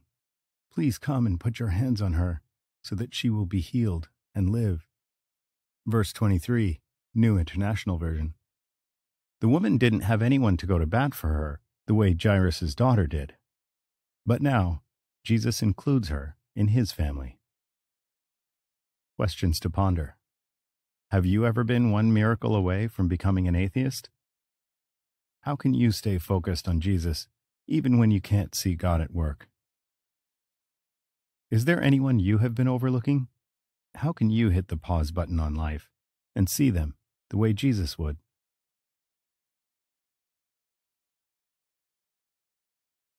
Day 24. Ruthless Trust. Today's Bible reading, Mark 5, 21-43. Focus on verses 35 to 36. Yesterday, we saw how Jesus' mission to save a dying girl was interrupted by a sick woman. She experienced disappointment for 12 years until grasping at Jesus' cloak finally healed her. I wonder how Jairus, the girl's father, felt about this interruption. Was he happy for the woman? Or was he trying to coax Jesus along? "Come on, Jesus, we haven't got much time. Every minute you spend with this woman is 1 minute closer to my daughter's death." Soon, Jairus' worst fears are confirmed. Verse 35 says, "While Jesus was still speaking, some people came from the house of Jairus, the synagogue leader. 'Your daughter is dead,' they said. 'Why bother the teacher anymore?'" New International Version. Now it's Jairus' turn to experience disappointment. Jesus was too late. Time had run out. Does Jesus have a daily limit for miracles? A daily limit for compassion? Sometimes I wonder if I reach my daily limit for compassion too early in the day. Unfazed by all this, Jesus whispers to Jairus, "Don't be afraid. Just believe." Jesus was asking Jairus to trust him. It wasn't blind trust. Jairus had just seen Jesus heal the sick woman. But it was still a lot to ask. Jairus' daughter is dead. There's not even the slightest shred of hope to cling to. And yet, Jairus dares to trust. He continues on with Jesus. I hate roller coasters, but I've ridden a few in my life. During the scariest moments, all I can do is close my eyes, put my head down, and grit my teeth.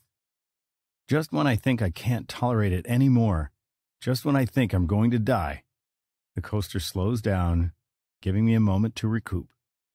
After a breather, it's time for another loop. That's what trusting Jesus feels like. Brennan Manning calls it a ruthless trust. In his book of the same name, he says, quote, "In the midst of the ruins, in the premature death of a loved one, in the hell on earth we call a crack house, in the ache of a heartbreak, in the sheer malevolence of Kosovo and Rwanda, the presence of God abides." The trusting disciple, often through clenched teeth, says, in effect, God is still trustworthy, but not because of unrestricted power on my behalf. He is trustworthy because of a promise given and sustained in Christian communities throughout generations. End quote. And what is that promise? Manning says it's the promise that, quote, during our desolate hours, there would be one set of footprints. End quote. It's the promise that Jesus is with us, carrying us through our darkest times. It's the promise that Jesus is in the roller coaster seat next to me. No, scratch that. It's the promise that Jesus is holding me in his lap on the roller coaster.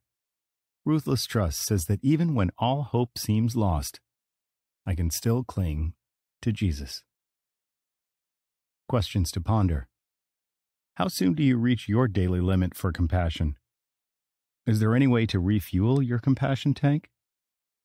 If you were Jairus, would it be hard or easy to trust Jesus? What is one thing you need to trust Jesus with this week? Day 25. Glimpse into Eternity. Today's Bible reading, Mark 5, 21-43. Focus on verses 37-43. Over the past 5 days, we've been looking at two interwoven stories. We've seen Jairus, a local leader, beg Jesus to heal his dying daughter. When they are interrupted along the way by a sick woman, Jesus hits the pause button to help. Now, thanks to the delay, Jairus' daughter is dead. Undeterred, Jesus asks Jairus to trust him. When they arrive at Jairus' house, they find quite a scene. Here's how it's described in verses 38-40. When they came to the home of the synagogue leader, Jesus saw commotion, with people crying and wailing loudly. He went in and said to them, "Why all this commotion and wailing? The child is not dead, but asleep." But they laughed at him. New International Version. It's kind of ironic. Jesus turned the crowd's mourning into laughter before even performing a miracle. Of course, it was sarcastic laughter. But we can't really blame them for thinking Jesus was out of his mind. The girl was dead, and that's a fact. But, as J. Ellsworth Collis says in his book, Grace in a Tree Stump, quote, "Grace is wonderfully unknowing of life's facts." End quote. Then, Jesus takes the girl's father and mother into the house and does the impossible. He commands death to release its grip from the girl. Verses 41-42 say, He took her by the hand and said to her, Talitha cum, which means, "Little girl, I say to you, get up." Immediately the girl stood up and began to walk around. She was 12 years old. At this, they were completely astonished. New International Version. And then, Jesus throws a celebration party in honor of the girl, complete with food. I imagine him exiting the house and looking over at the crowd who had just laughed at him. He gives a little smile, gestures to the doorway, and says, "The Jairus family is having a little shindig. You're all invited." It was the first ever celebration of life ceremony. And when the crowd sees the little girl up and running around, they laugh. It is no longer sarcastic laughter. It's joyful laughter. It's easy to read a story like this and think, okay, good for them, but what about us? We've all lost someone dear to us, and Jesus didn't raise them back to life. But this story is a glimpse into eternity. Jesus was giving us a window into what it will look like when he sets all things right. He was showing his power over death. A day is coming when Jesus will put death in its grave for good, and mourning will turn into joyful laughter. I imagine it will be quite a celebration. Questions to ponder. Does Jesus' glimpse into eternity give you hope for the future? Why or why not? What are you most looking forward to when Jesus ultimately sets all things right? What is one thing you've learned about Jesus from the story of the sick woman and the dead girl? Encounter 6. Jesus meets the blind man with perfect vision. We live in a world where suffering is a reality. Well-meaning platitudes fall short when there is so much pain around us. We want to know why bad things happen. When Jesus' disciples came across a man born blind, they wanted to know why too. They saw him as a theological puzzle to be solved. Who deserves the blame for his suffering? But they were asking the wrong question. Through this encounter, Jesus reveals that God is found in the broken places, the messy places, and the painful places. Jesus healed the blind man, and, in the process, opened up everyone else's eyes. You can find the story of the blind man with perfect vision in John 9. Day 26. Readjusting our vision. Today's Bible reading, John 9. For our next encounter, we'll be looking at Jesus' interaction with a man born blind and the fallout that happens when Jesus heals him. This is one of my favorite stories in the Bible, and it takes up the entire chapter of John 9. I love this story because it challenges our vision of God. By bringing sight to a blind man, Jesus also readjusts everyone else's vision. Today, I want to highlight 3 common perceptions Jesus obliterates through this interaction. Number 1, suffering is due to sin. As someone born with a disability, this story has always brought me comfort. The disciples saw this man's blindness as a theological puzzle to be solved. Who sinned? They asked Jesus. This man or his parents? In their worldview, sin and suffering are connected. If you were born with a disability, or lived in poverty, or contracted a disease, you must have done something wrong. You made God mad and were being punished. Jesus challenges this view and gives us a new way to look at suffering. I love that Jesus confronted this topic head-on. Jesus' public ministry was short, and he didn't address every single question we have about God, but he knew that the problem of suffering would be an important one. More on this topic tomorrow. Number 2, things can only be set right in heaven. The second perception this story challenges is our response to suffering. In modern Christianity, there are a lot of phrases like, "This world is not my home," or "I'm just passing through." These phrases are meant to bring comfort in suffering, and it's true that someday God will set all things right. But it's also true that we can roll up our sleeves and do good now. Jesus didn't look at this man and say, "Yes, this poor man is suffering now, but don't worry, someday God will fix this." No, Jesus got his hands dirty and helped him.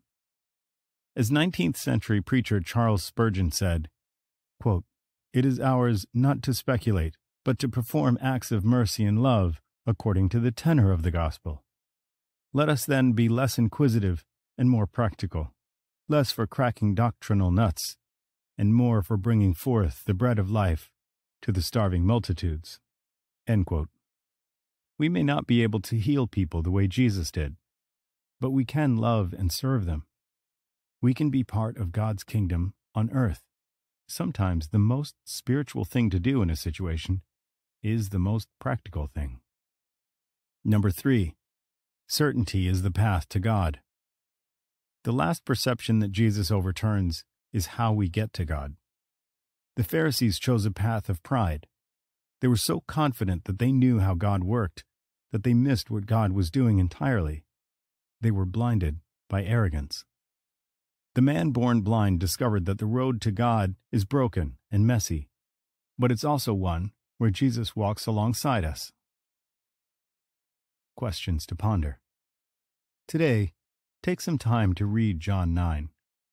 What are some things that stand out to you? Does this story change any of your perceptions about how God or the world operates? Day 27. The oldest question. Today's Bible reading, John 9. Focus on verses 1 to 5. Supporting passage, Habakkuk 1, 1 to 4. If God is so good, then why is there so much suffering in this world?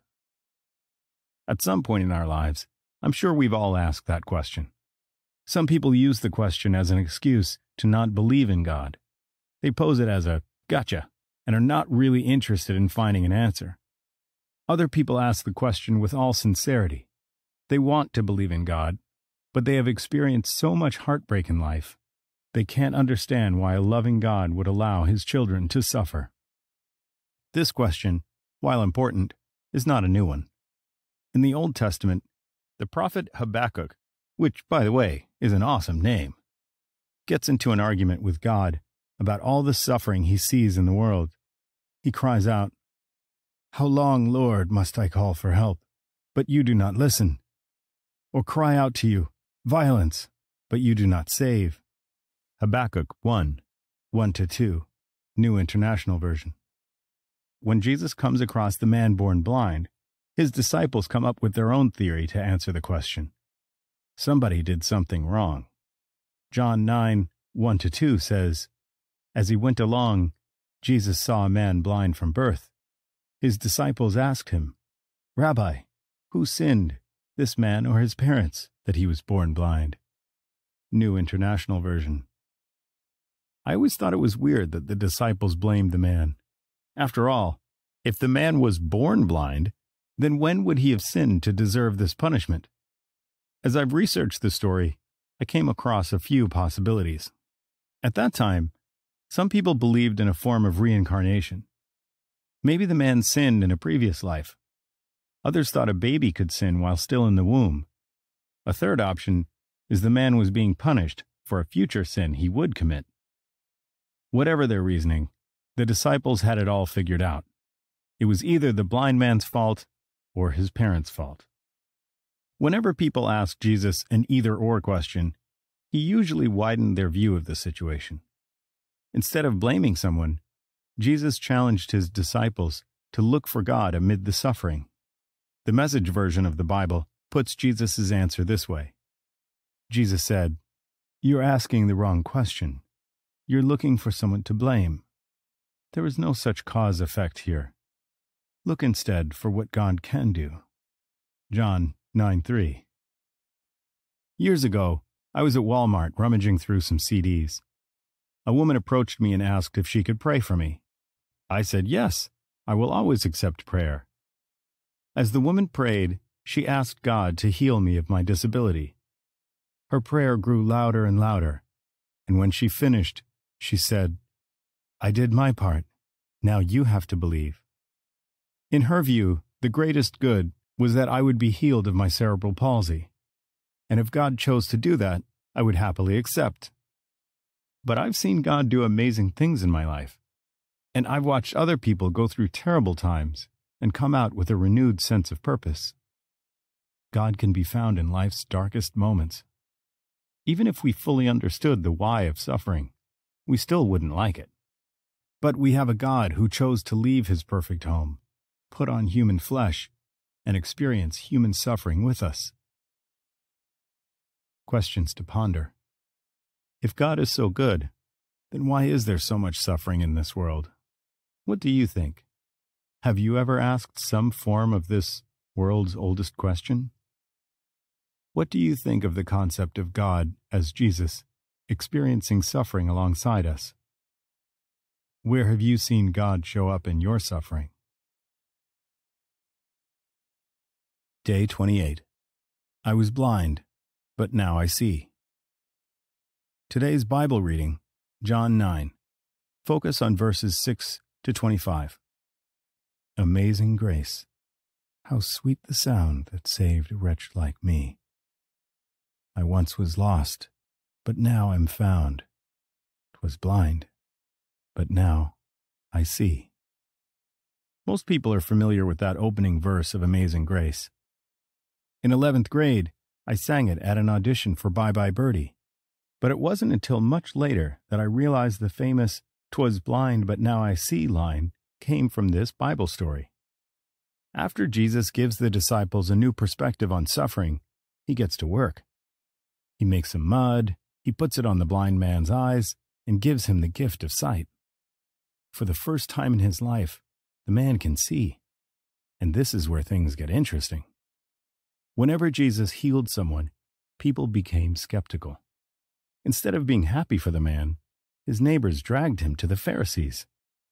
Jesus healed him on the Sabbath, which was a big no-no. I think Jesus loved healing people on the Sabbath just to get under the Pharisees' skin. If you wanted Jesus to heal you, the best time to see him was on the Sabbath. The Pharisees ask the man how he got his sight back, and the man simply gives them the facts. He put mud on my eyes, and I washed, and now I see. This answer is not good enough for the Pharisees, and they continue to ask the same question over and over. At one point, they even bring in the man's parents to answer for him. I can relate to this part. I remember being at restaurants with my parents, and the waiter, seeing I had a disability, would ask them, "And what will he have?" My dad would shrug and say, "I don't know. Ask him." The Pharisees already had their minds made up about Jesus. They were asking questions, but not really looking for answers. How often do we do this? It used to be that we watched political debates to gain insight into candidates. Now we watch them more like sporting events. Will our favorite team win? By contrast, the man born blind is quite comfortable not having all the answers. When the Pharisees try to get him to call Jesus a sinner, he says the famous line, "Whether he is a sinner or not, I don't know. One thing I do know, I was blind, but now I see." Verse 25, New International Version. In other words, I don't know everything there is to know about Jesus, but I want to know more. Send me the no-obligation info kit. He didn't have all the right theology about Jesus yet, but he had joy about what Jesus did for him, and that was enough to start taking small steps toward following him. We don't need to understand everything about Jesus before we start following him either. With any relationship, it takes time to get to know the other person. Jesus invites us all to get to know him because he doesn't want anyone left out. Questions to ponder. Have you ever asked questions when you weren't really looking for answers? Rather than getting defensive when confronted with an opposing view, how can you become curious? In verse 25, the man born blind admits something he doesn't know about Jesus. What is something you don't fully know or understand about Jesus? Can you choose to follow him anyway? Day 29. Too smart to be joyful. Today's Bible reading, John 9. Focus on verses 26 to 34. Supporting passage, 1 Corinthians 13, 1-3. Yesterday, we saw how the formerly blind man responded when the Pharisees questioned him about Jesus. He didn't know everything about Jesus, but he knew one thing: Jesus healed him. This response isn't good enough for the Pharisees. They continue to ask how Jesus healed him. Finally, the man gets so fed up with their questions that he hits back, with a bit of sarcasm thrown in for good measure. He answered, "I have told you already, and you did not listen. Why do you want to hear it again? Do you want to become his disciples too?" Verse 27, New International Version. This is where the Pharisees lose their cool. Their pride turns to anger, and in verse 34, their true feelings about this man are revealed. To this they replied, "You were steeped in sin at birth. How dare you lecture us?" And they threw him out. New International Version. There is so much hatred wrapped up in those words. Their egos were bruised, and that's the perfect catalyst for turning pride into anger. I know from experience. The Pharisees were essentially saying, "What do you know about God? We've studied him all our lives. We are clean. You are dirty. We are right. You are wrong. Who are you to try to teach us?" The Pharisees were so caught up in the knowledge of God that they missed the joy of God. They couldn't, or wouldn't, acknowledge the beautiful thing Jesus did for this man. Remember when you were a kid and got into a fight with one of your friends? You would cover your ears and shout, "I can't hear you, I can't hear you." That's what the Pharisees did. They threw this man out of the temple because of a disagreement. Some time ago, a well-known pastor was asked his opinion of a female Bible teacher. He summed up his answer in 2 words: "Go home." He was so confident in his view that there was no room for discussion. End of story. Case closed. When we insist we have all the answers, we miss out on what God is doing. And that's a scary place to be. Even when our theology is correct, it doesn't matter one bit if we use it to steamroll others. As the Apostle Paul says, "If I speak in the tongues of men or of angels, but do not have love, I am only a resounding gong or a clanging cymbal. If I have the gift of prophecy and can fathom all mysteries and all knowledge, and if I have a faith that can move mountains, but I do not have love, I am nothing." 1 Corinthians 13, 1-2. New International Version. The Pharisees claimed to know everything about God, yet they were full of pride and anger. More than anything, it's sad that they missed an opportunity to celebrate with this man. This story challenges me to examine my own life. Where do I allow pride to keep me from seeing God? When I have disagreements with others, am I allowing love to guide the conversation? Or do I just sound like a clanging cymbal? Questions to ponder. Why do you think the Pharisees threw the man out of the temple? Have you ever let a bruised ego turn your pride into anger? How can you allow love to guide you in disagreements? How can you allow love to guide you in disagreements? Day 30. The God of Paradoxes. Today's Bible reading, John 9. Focus on verses 35-41. Supporting passage, John 10, 11-15. Over the past 5 days, we've been looking at the interaction between Jesus and the man born blind. We've seen Jesus heal the man and, in the process, readjust everyone else's vision. And we've seen the Pharisees get so angry that they throw the man out of the temple. Now, in a beautiful twist of irony, Jesus pursues the man. The man is thrown out of God's house, only to be found by God in the flesh. Stories like this are why I love Jesus. Jesus and the man share a tender moment. Jesus asks if he believes in the Son of Man. This was a phrase used to describe the promised Messiah. The man continues to be honest. He doesn't know who the Son of Man is. And then, in verses 37-39, Jesus opens his eyes a second time.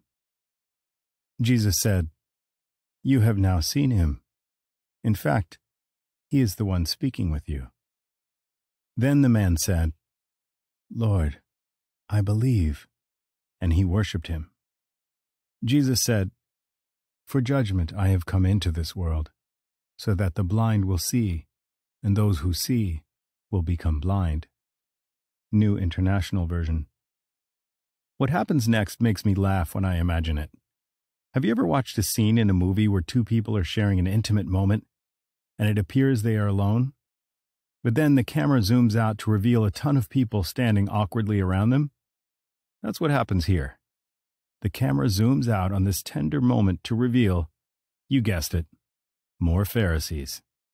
They continue to lean into their arrogance. Verse 40 says, "Some Pharisees who were with him heard him say this and asked, 'What? Are we blind too?' New International Version. Throughout this whole story, the man born blind has been open about his uncertainties. And yet, he is the one who accepts Jesus. Meanwhile, the righteous Pharisees have shut themselves off from God. John 9 ends with Jesus confronting the Pharisees about their spiritual blindness. But the story doesn't end there. His speech continues into chapter 10, where he calls himself the Good Shepherd. I am the Good Shepherd. I know my sheep, and my sheep know me, and I lay down my life for the sheep. John 10:14-15, New International Version. A blind man who can see, seeing people who are blind, finding truth in uncertainty, a man found by God after getting kicked out of God's house. This story is full of paradoxes. But then I guess the whole story of Jesus is one big paradox, isn't it?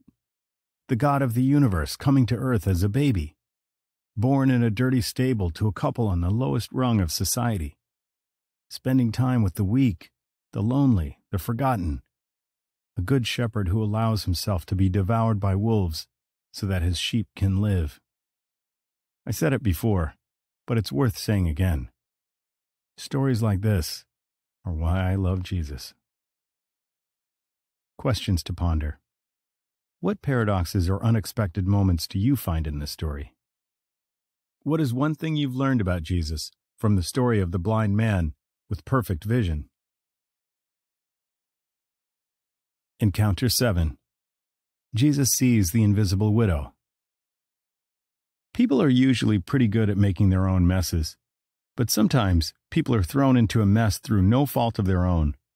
They get trapped in unjust systems and are set up to fail by people in power. The most vulnerable among us, who should be protected, are often the most forgotten. But they are not forgotten by Jesus. When a widow dropped a couple of cents into an offering basket, the world rolled on without giving her a second thought. But Jesus took notice. And not only did Jesus notice her, but he marveled at her. He marveled at this invisible widow.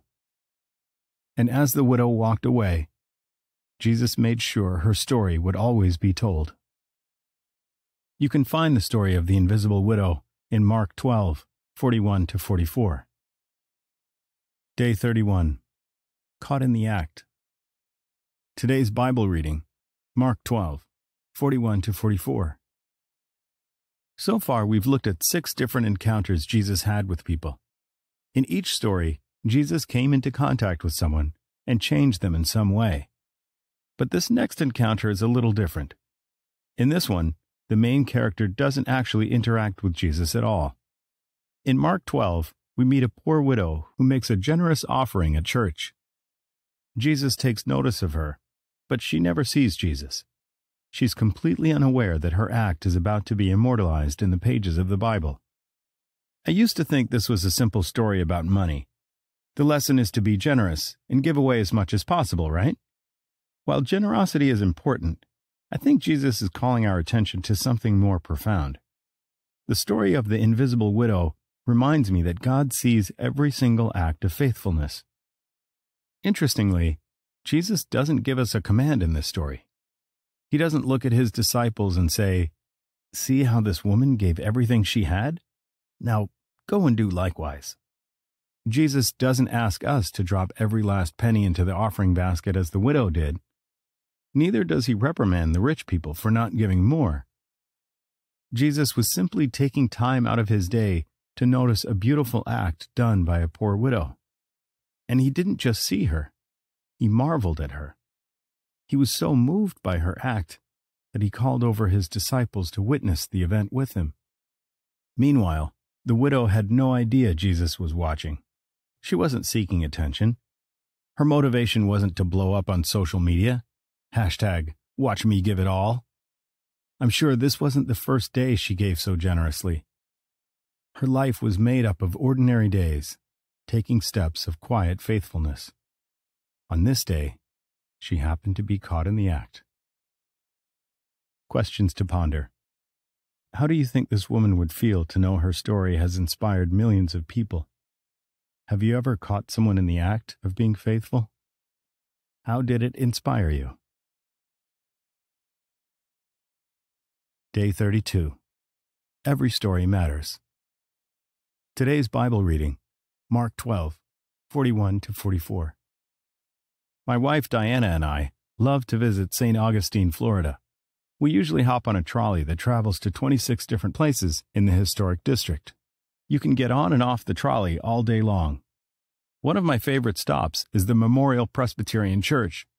It has a gorgeous sanctuary, funded by Henry Flagler, the guy who owned pretty much all of St. Augustine in 1890. I love visiting the church later in the day, when I'm tired from walking all around town. It's nice to sit and rest in a quiet place. The church is always full, but sitting in the pews still brings a sense of peace to a busy day. Maybe this is how Jesus felt when he sat in the temple that day. It had been a long day of teaching and answering trick questions from the Pharisees. Earlier in the day, he was almost arrested for speaking against the chief priests. Mark 12:12. Now, finally, Jesus gets a quiet moment to himself. He sits down and watches as people come and go, putting money into the offering boxes that line the walls. Jesus' eyes begin to droop as the exhaustion of the day catches up to him. And then he sees the widow walk up to one of the boxes and drop in her small offering. Jesus calls his disciples over to witness this. I wonder, where were they before this? Were they wandering around the temple, watching the rich people give their offerings? I can imagine them whispering, "Man, did you hear the clankety-clank of that offering? He's making bank. I wonder what his story is." Then, Jesus draws their attention to this poor widow. He reminds them that she has a story too. She has a story about how she became widowed. She has a story about why she's choosing to give out of her poverty. And her story matters. We are drawn to exciting stories. We want to know how the rich got rich and the famous got famous. It's why biopics are so popular. When you ride the trolley around St. Augustine, you learn all about the life of Henry Flagler, how he struck it rich in the oil business and then built hotels and railroads in Florida.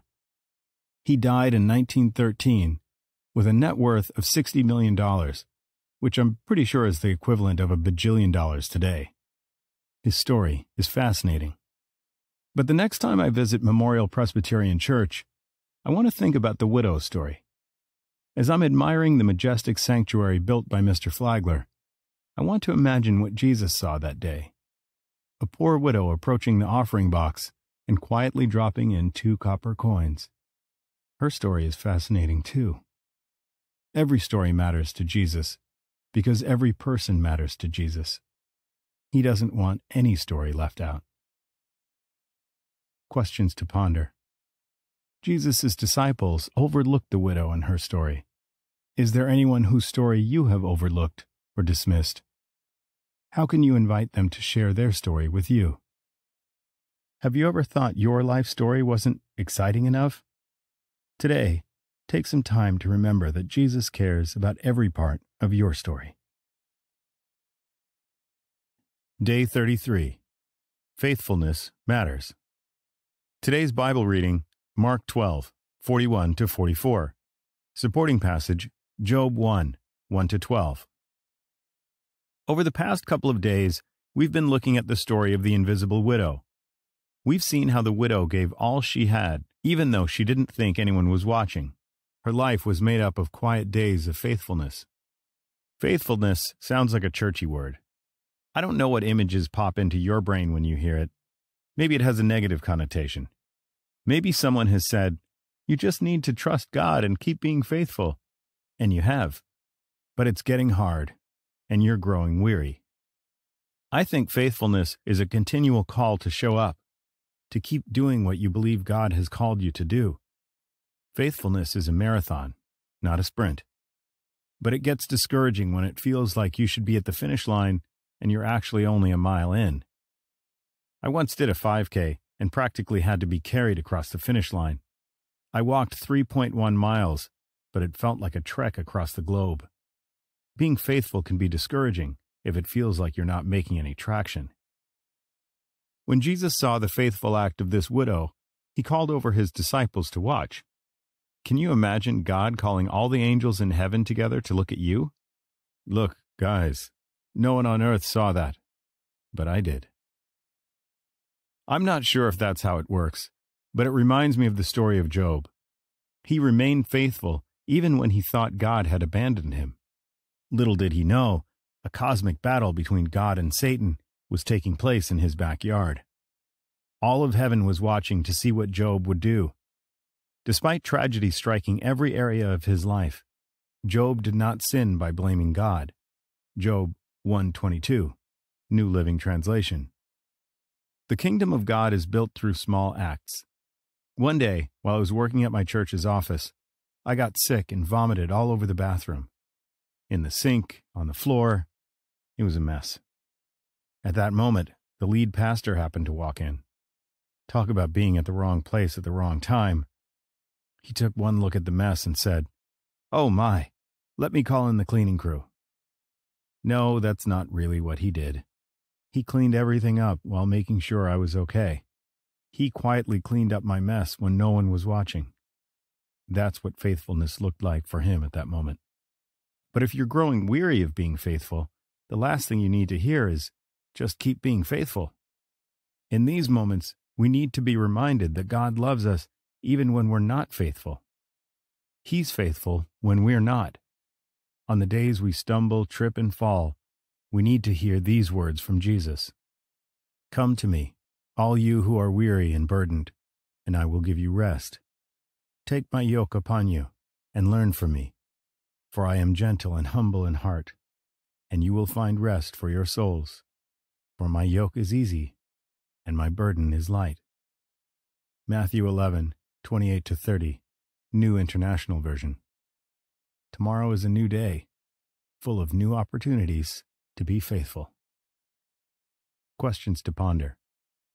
What does the word faithfulness mean to you? Is there anything you've been faithful with, but it doesn't seem to matter?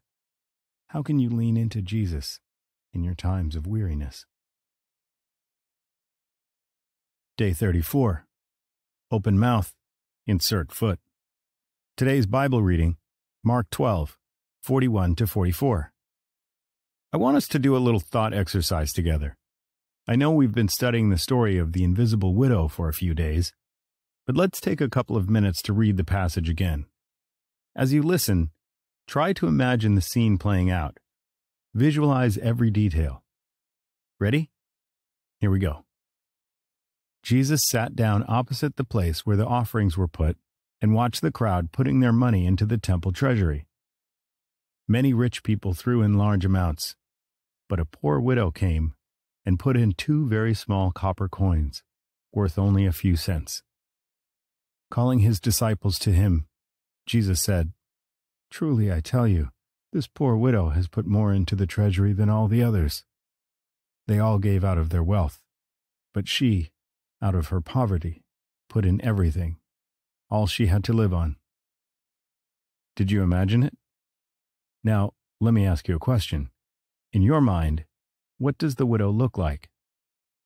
I've read this story many times throughout my life, and every time I imagine the widow as an old woman. I picture her bent over, walking with a cane, slowly making her way to the offering box. I imagine her as the old woman in front of you in line at the bank, who has a bag of 1,000 pennies she wants to deposit. She slowly opens the bag and carefully takes out each coin. 1, 2, lost count. Let me start over. But you know what? The story never says that she's old. The French artist James Tissot captured this scene in a painting called The Widow's Mite. If you Google the painting, you'll see that the widow is relatively young, and she's caring for a child. In a time when women married young and early deaths were a common occurrence, Tissot's rendering may not be far off.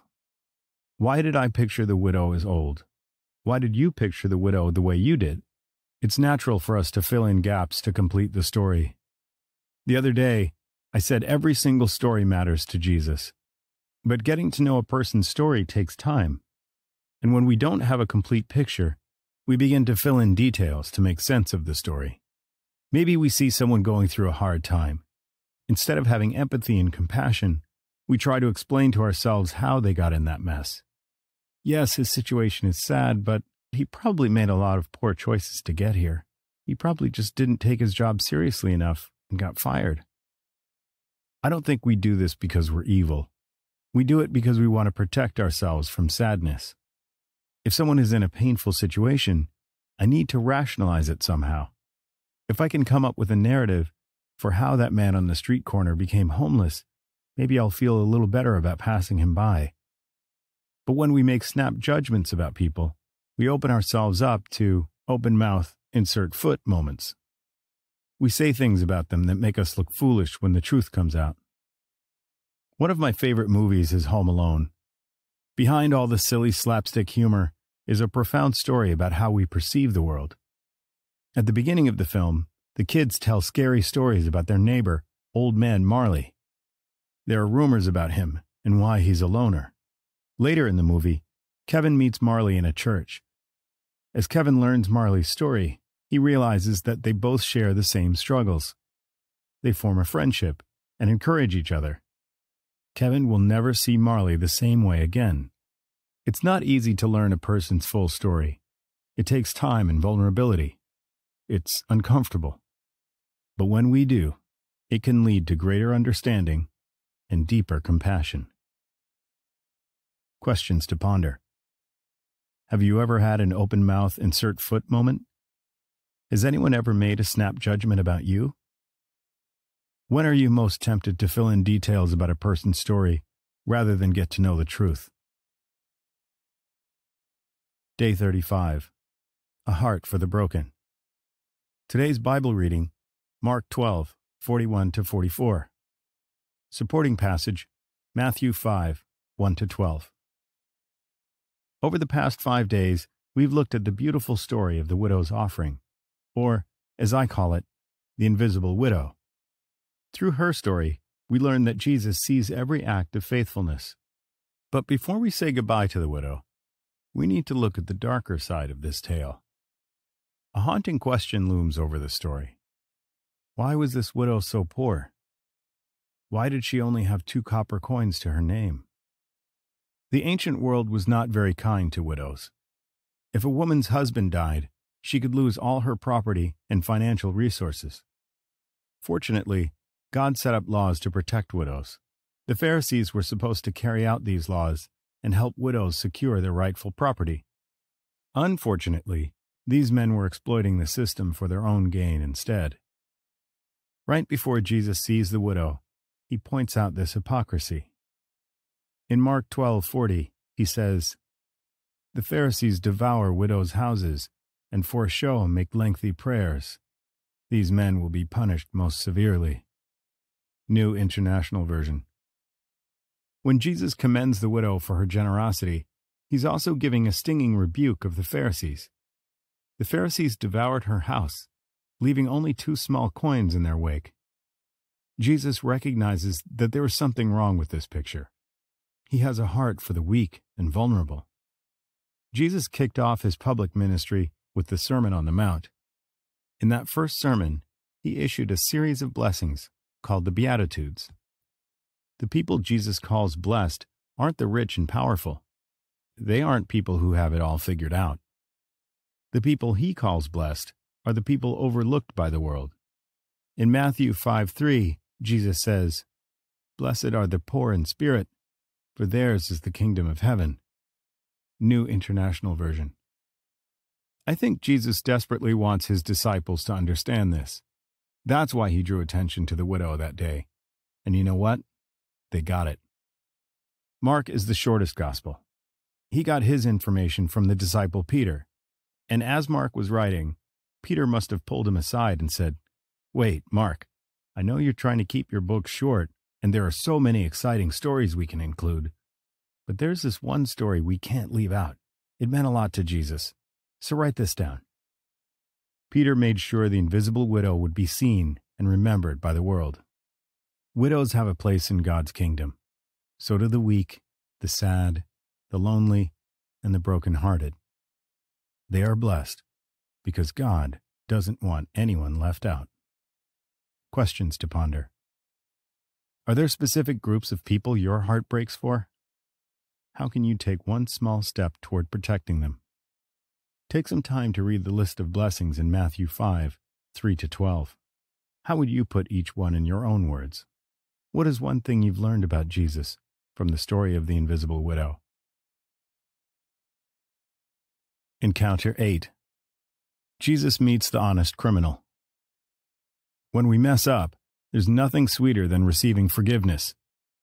We all long for a way back home. But what happens when our time is running out, and it's impossible to set right all the things we've done wrong? As Jesus hung on a cross in the final moments of his life, he looked over and saw another man hanging beside him. This man was brutally honest. He knew the choices he made in life led him to this fate. His pathetic story was about to end in the most humiliating way possible. The world was done with this lifelong criminal. That meant God was done with him too, right? He had nothing to offer now, not while being executed. Receiving forgiveness would be far too wonderful a thing to hope for. But with Jesus, nothing is too wonderful. You can find the story of the honest criminal in Luke 23, 32-43. Day 36. An honest mess. Today's Bible reading, Luke 23, 32-43. Over the past few weeks, we've looked at 7 encounters Jesus had with messy, broken people. If you've stayed with me this far, I want to say thank you. I appreciate you taking time out of your day to explore these stories with me. Today, we'll begin looking at our final encounter. I saved this one for last because I consider it the ultimate nobody left out story. It takes place on the day of Jesus' death. If there were ever a day for Jesus to not care about other people, this would be it. He's been rejected by the people he loves, beaten by soldiers, and hung on a cross to die a slow, agonizing death. And yet, he was still thinking of others first. I find that amazing. Do I have that kind of concern for people? When I get a headache, I want to curl up into a ball and shut the whole world off. Jesus was crucified between 2 criminals. I wonder what these 2 men were thinking as they got placed next to Jesus on death row. Were they happy that at least Jesus would take the brunt of the crowd's insults? Or was it a reminder that even in their death, they would fade into the background? One criminal mocks Jesus along with the crowd. He gets a bad rap, but we'll try to see things from his perspective in a few days. The other criminal cries out to him, "Jesus, remember me when you come into your kingdom." Verse 42, New International Version. This man has some audacity, doesn't he? He's lived a life of crime and is hours away from death. The clock has run out on the Jumbotron, and now he's trying to make a desperate, pardon the pun, Hail Mary pass to Jesus. If I were Jesus, I would have said, I'm a little busy at the moment. Can you not see what's going on here? But Jesus doesn't say that. He welcomes the man. Yes, my friend, you will not be forgotten. In Christian tradition, this criminal is sometimes referred to as the good thief. The irony, of course, is that he admitted he wasn't good. He was honest about his mess, and Jesus had compassion for him. When we come to Jesus in our brokenness, he'll never turn us away. He'll never leave us out. Questions to ponder. What do you think it was like for the 2 criminals who were crucified next to Jesus? Are you going through any situations where it feels like the clock has run out on you? How can you bring your mess to Jesus? Day 37. There's always room for hope. Today's Bible reading, Luke 23, 32-43. Supporting passage, Matthew 27, 38-44. It must have been a strange sight for anyone who was watching. 2 men hanging on crosses inches away from each other. One turns to the other and addresses him like royalty. He gasps for air between each word, suffocating under his own weight. "Jesus, remember me when you come into your kingdom." The other man's eyes look up slowly to meet his. He spits out blood from his mouth and then replies, "Truly, I tell you, today you will be with me in paradise." If anyone in the crowd overheard this exchange, they must have laughed. Were these guys delirious from the pain? Were they hallucinating that they were in some far-off fairy tale land? Why did the criminal think Jesus had a kingdom? After his arrest, Jesus was mocked for being king of the Jews. He had talked about God's kingdom a lot, and the religious leaders thought he was making a grab for earthly power. In reality, they were the ones thirsty for power. When Pilate sent Jesus to Herod, Herod dressed Jesus in a kingly robe and had fun ridiculing him. The soldiers jumped on the bandwagon too. "If you are the king of the Jews, save yourself," they yelled.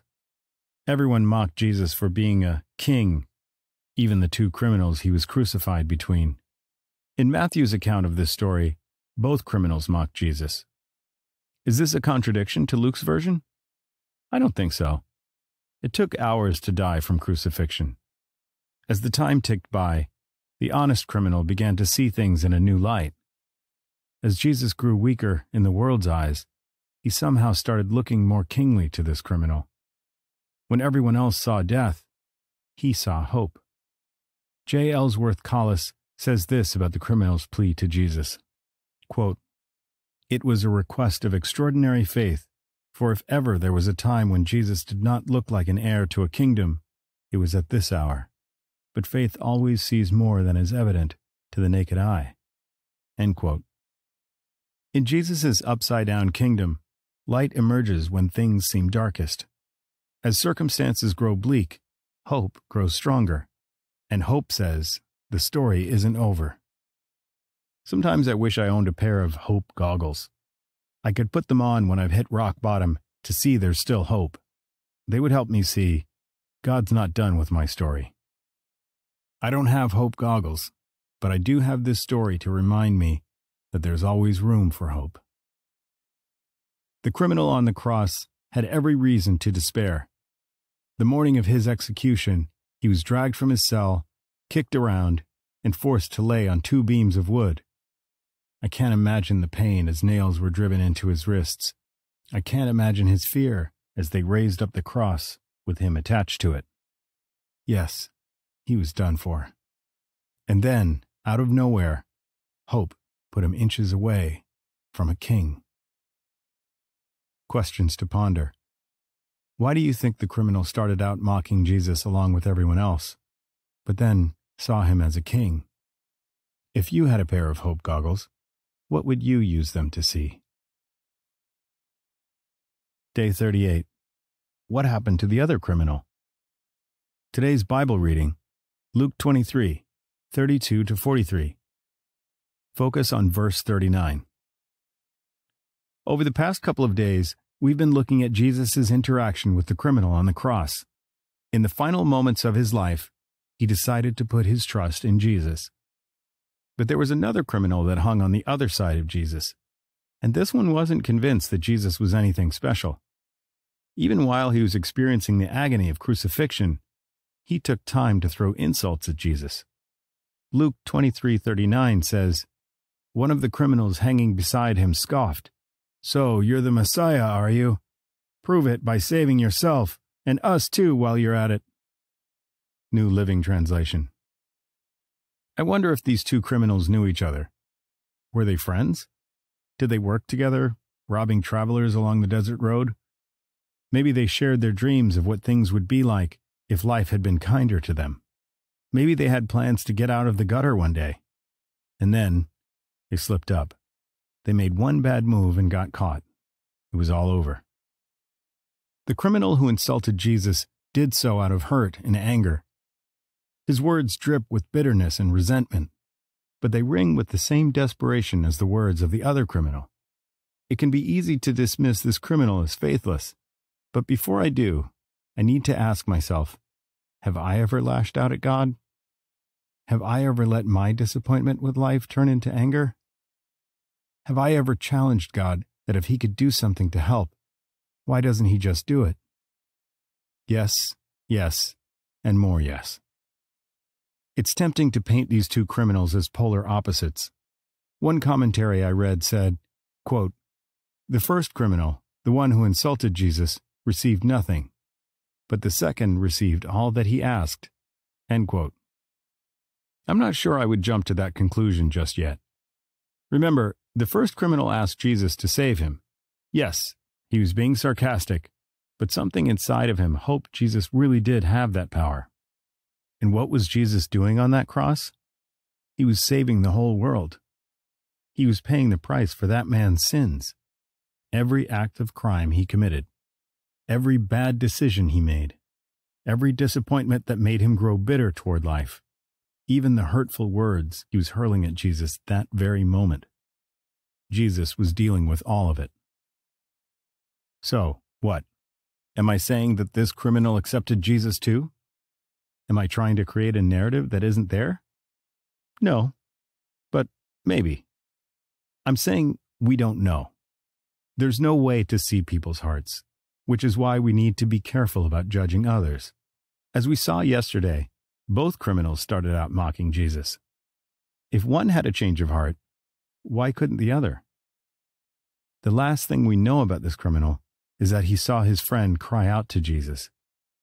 That means he wasn't dead yet. There was still breath in his lungs. And as long as there's still breath in our lungs, we can cry out to Jesus too. Questions to ponder. What differences do you see between the two criminals? What similarities do you see? Have you ever lashed out at God in anger? How does it feel to know that even in those times, Jesus has paid for all your sins? Day 39. Forgiveness Culture. Today's Bible reading, Luke 23, 32-43. The criminal on the cross was not a petty thief who committed a few misdemeanors. Chances are he had murdered some of his victims. If he was sentenced to die by crucifixion, it meant the world saw no value in him. He was beyond redemption. The point of crucifixion wasn't just to kill someone, it was to humiliate them in the process. We may not crucify people anymore, but we still like to shame them when they make a mistake. Several years ago, the term cancel culture started popping up in our vocabulary. According to writer Laura Berlinski-Shine, cancel culture, quote, involves essentially boycotting a person because of his or her problematic behaviors or actions, end quote. Cancel culture is a complex issue, and opinions of it vary. Just Google the term to go down the rabbit hole. No matter your opinion of cancel culture, one thing is for sure. Our society has grown more comfortable calling out injustices.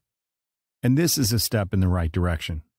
Calling out racial prejudices, abuse against women, and mockery of LGBTQ individuals is a good thing. But in our effort to seek justice, have we overlooked a process of redemption? We're quick to cast people out into the abyss when they mess up, but we're not quite sure how to welcome them back into the community. Because of this, we're all terrified of making a mistake. And when we do make a mistake, we're quick to point our finger at someone who made a bigger mistake, as if to say, they should be crucified, not me.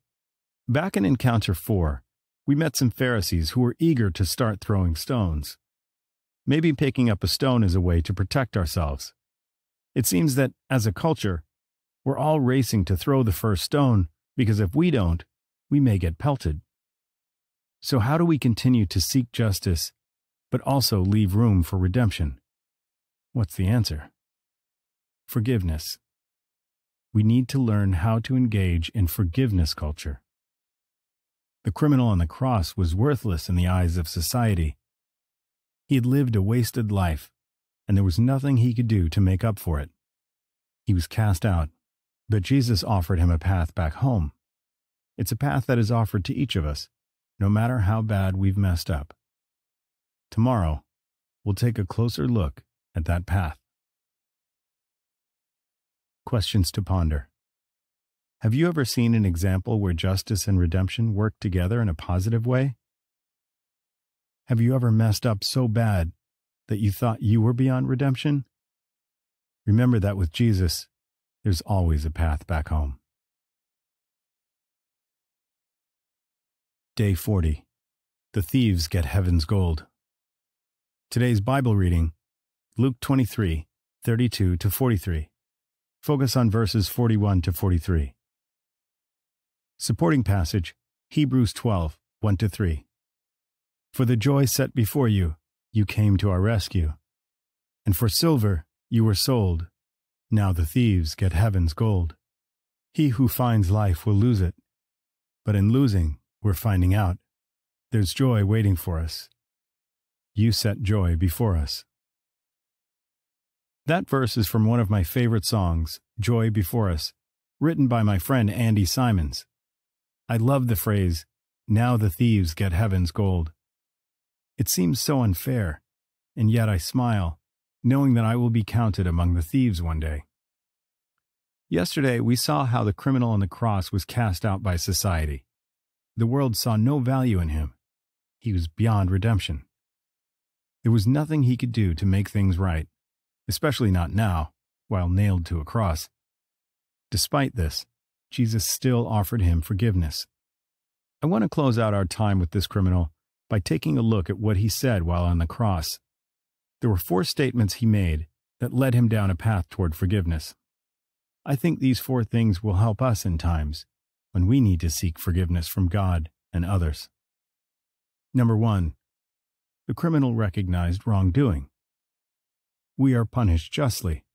Verse 41, New International Version. The criminal acknowledged that he was being punished for doing something wrong. This is a good starting point, but simply agreeing with facts isn't enough.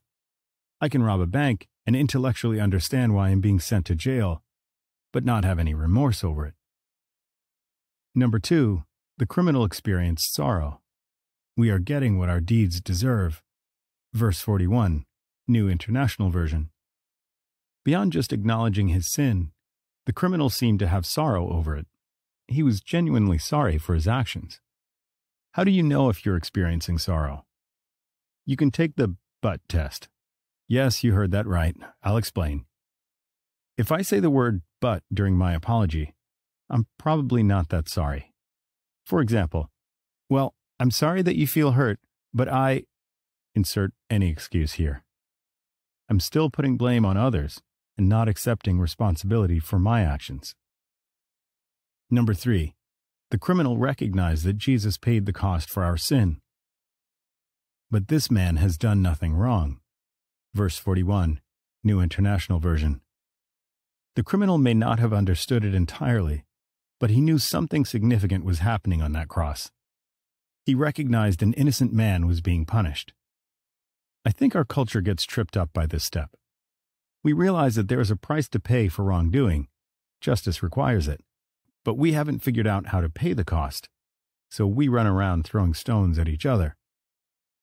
Number 4, the criminal expressed a desire to move forward following Jesus. Jesus, remember me when you come into your kingdom. Verse 42, New International Version. I find this part the most fascinating. The criminal had mere moments to live. By all measurements, it was too late to do anything meaningful with his life. But it wasn't too late to follow Jesus. He took a step toward Jesus, and Jesus honored it. This is how Jesus responded to the criminal's request. Truly, I tell you, today you will be with me in paradise. Verse 43, New International Version. I'm thankful Luke included this story in his gospel. The criminal on the cross reminds me that we are never beyond redemption. It will be a joy to be counted among the thieves. Questions to ponder. Is there anything you need to seek forgiveness for? Try following the 4 steps laid out by the criminal. What is one thing you've learned about Jesus from the story of the honest criminal? There are more messes where that came from. Thank you for journeying with me over the past 40 days. I hope you've enjoyed exploring these stories of Jesus loving people in their mess. If there's one thing I pray you take away from this book, it's that you are loved by Jesus right where you're at today. We've met many characters throughout these 8 stories. Each one was facing a different set of circumstances when they encountered Jesus. I want to end by asking you a question. Was there a character you identified with the most? Why? Whoever it was, I hope you saw Jesus' deep love for that person. And through their story, I hope you saw Jesus' deep love for you. You may find yourself in messy circumstances. That's okay. Wherever you find yourself, Jesus loves you. I need that reminder every day. It's why I love to revisit these stories. And you know what? These 8 encounters are only the tip of the iceberg. There are more messes where they came from. The Bible is full of stories about God loving and including messy, broken people. He invites us all to be part of His story. Every week or so, I write an article about one of these messy Bible stories. If you'd like to receive them in your inbox, I invite you to sign up for my free digital newsletter. As a gift for subscribing, you'll get access to an extra 5 days of this devotional. Subscribers will also be the first to know about new book releases and other content I create. You can subscribe at nobodyleftout.net/subscribe. But more than anything, I hope you keep reading the wonderfully messy book called the Bible. If you're unsure where to go from here, I recommend continuing to read stories about Jesus. Maybe begin by reading the Gospel of Luke 10 minutes each day. Luke is my favorite gospel because it highlights Jesus' care for broken and messy people. 3 of our encounters were from that gospel. I'm convinced that the more we get to know Jesus, the more we'll see how loved we are by Him. It's true.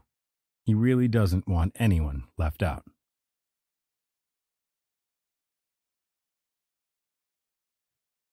The end. This has been Nobody Left Out, Jesus Meets the Messes.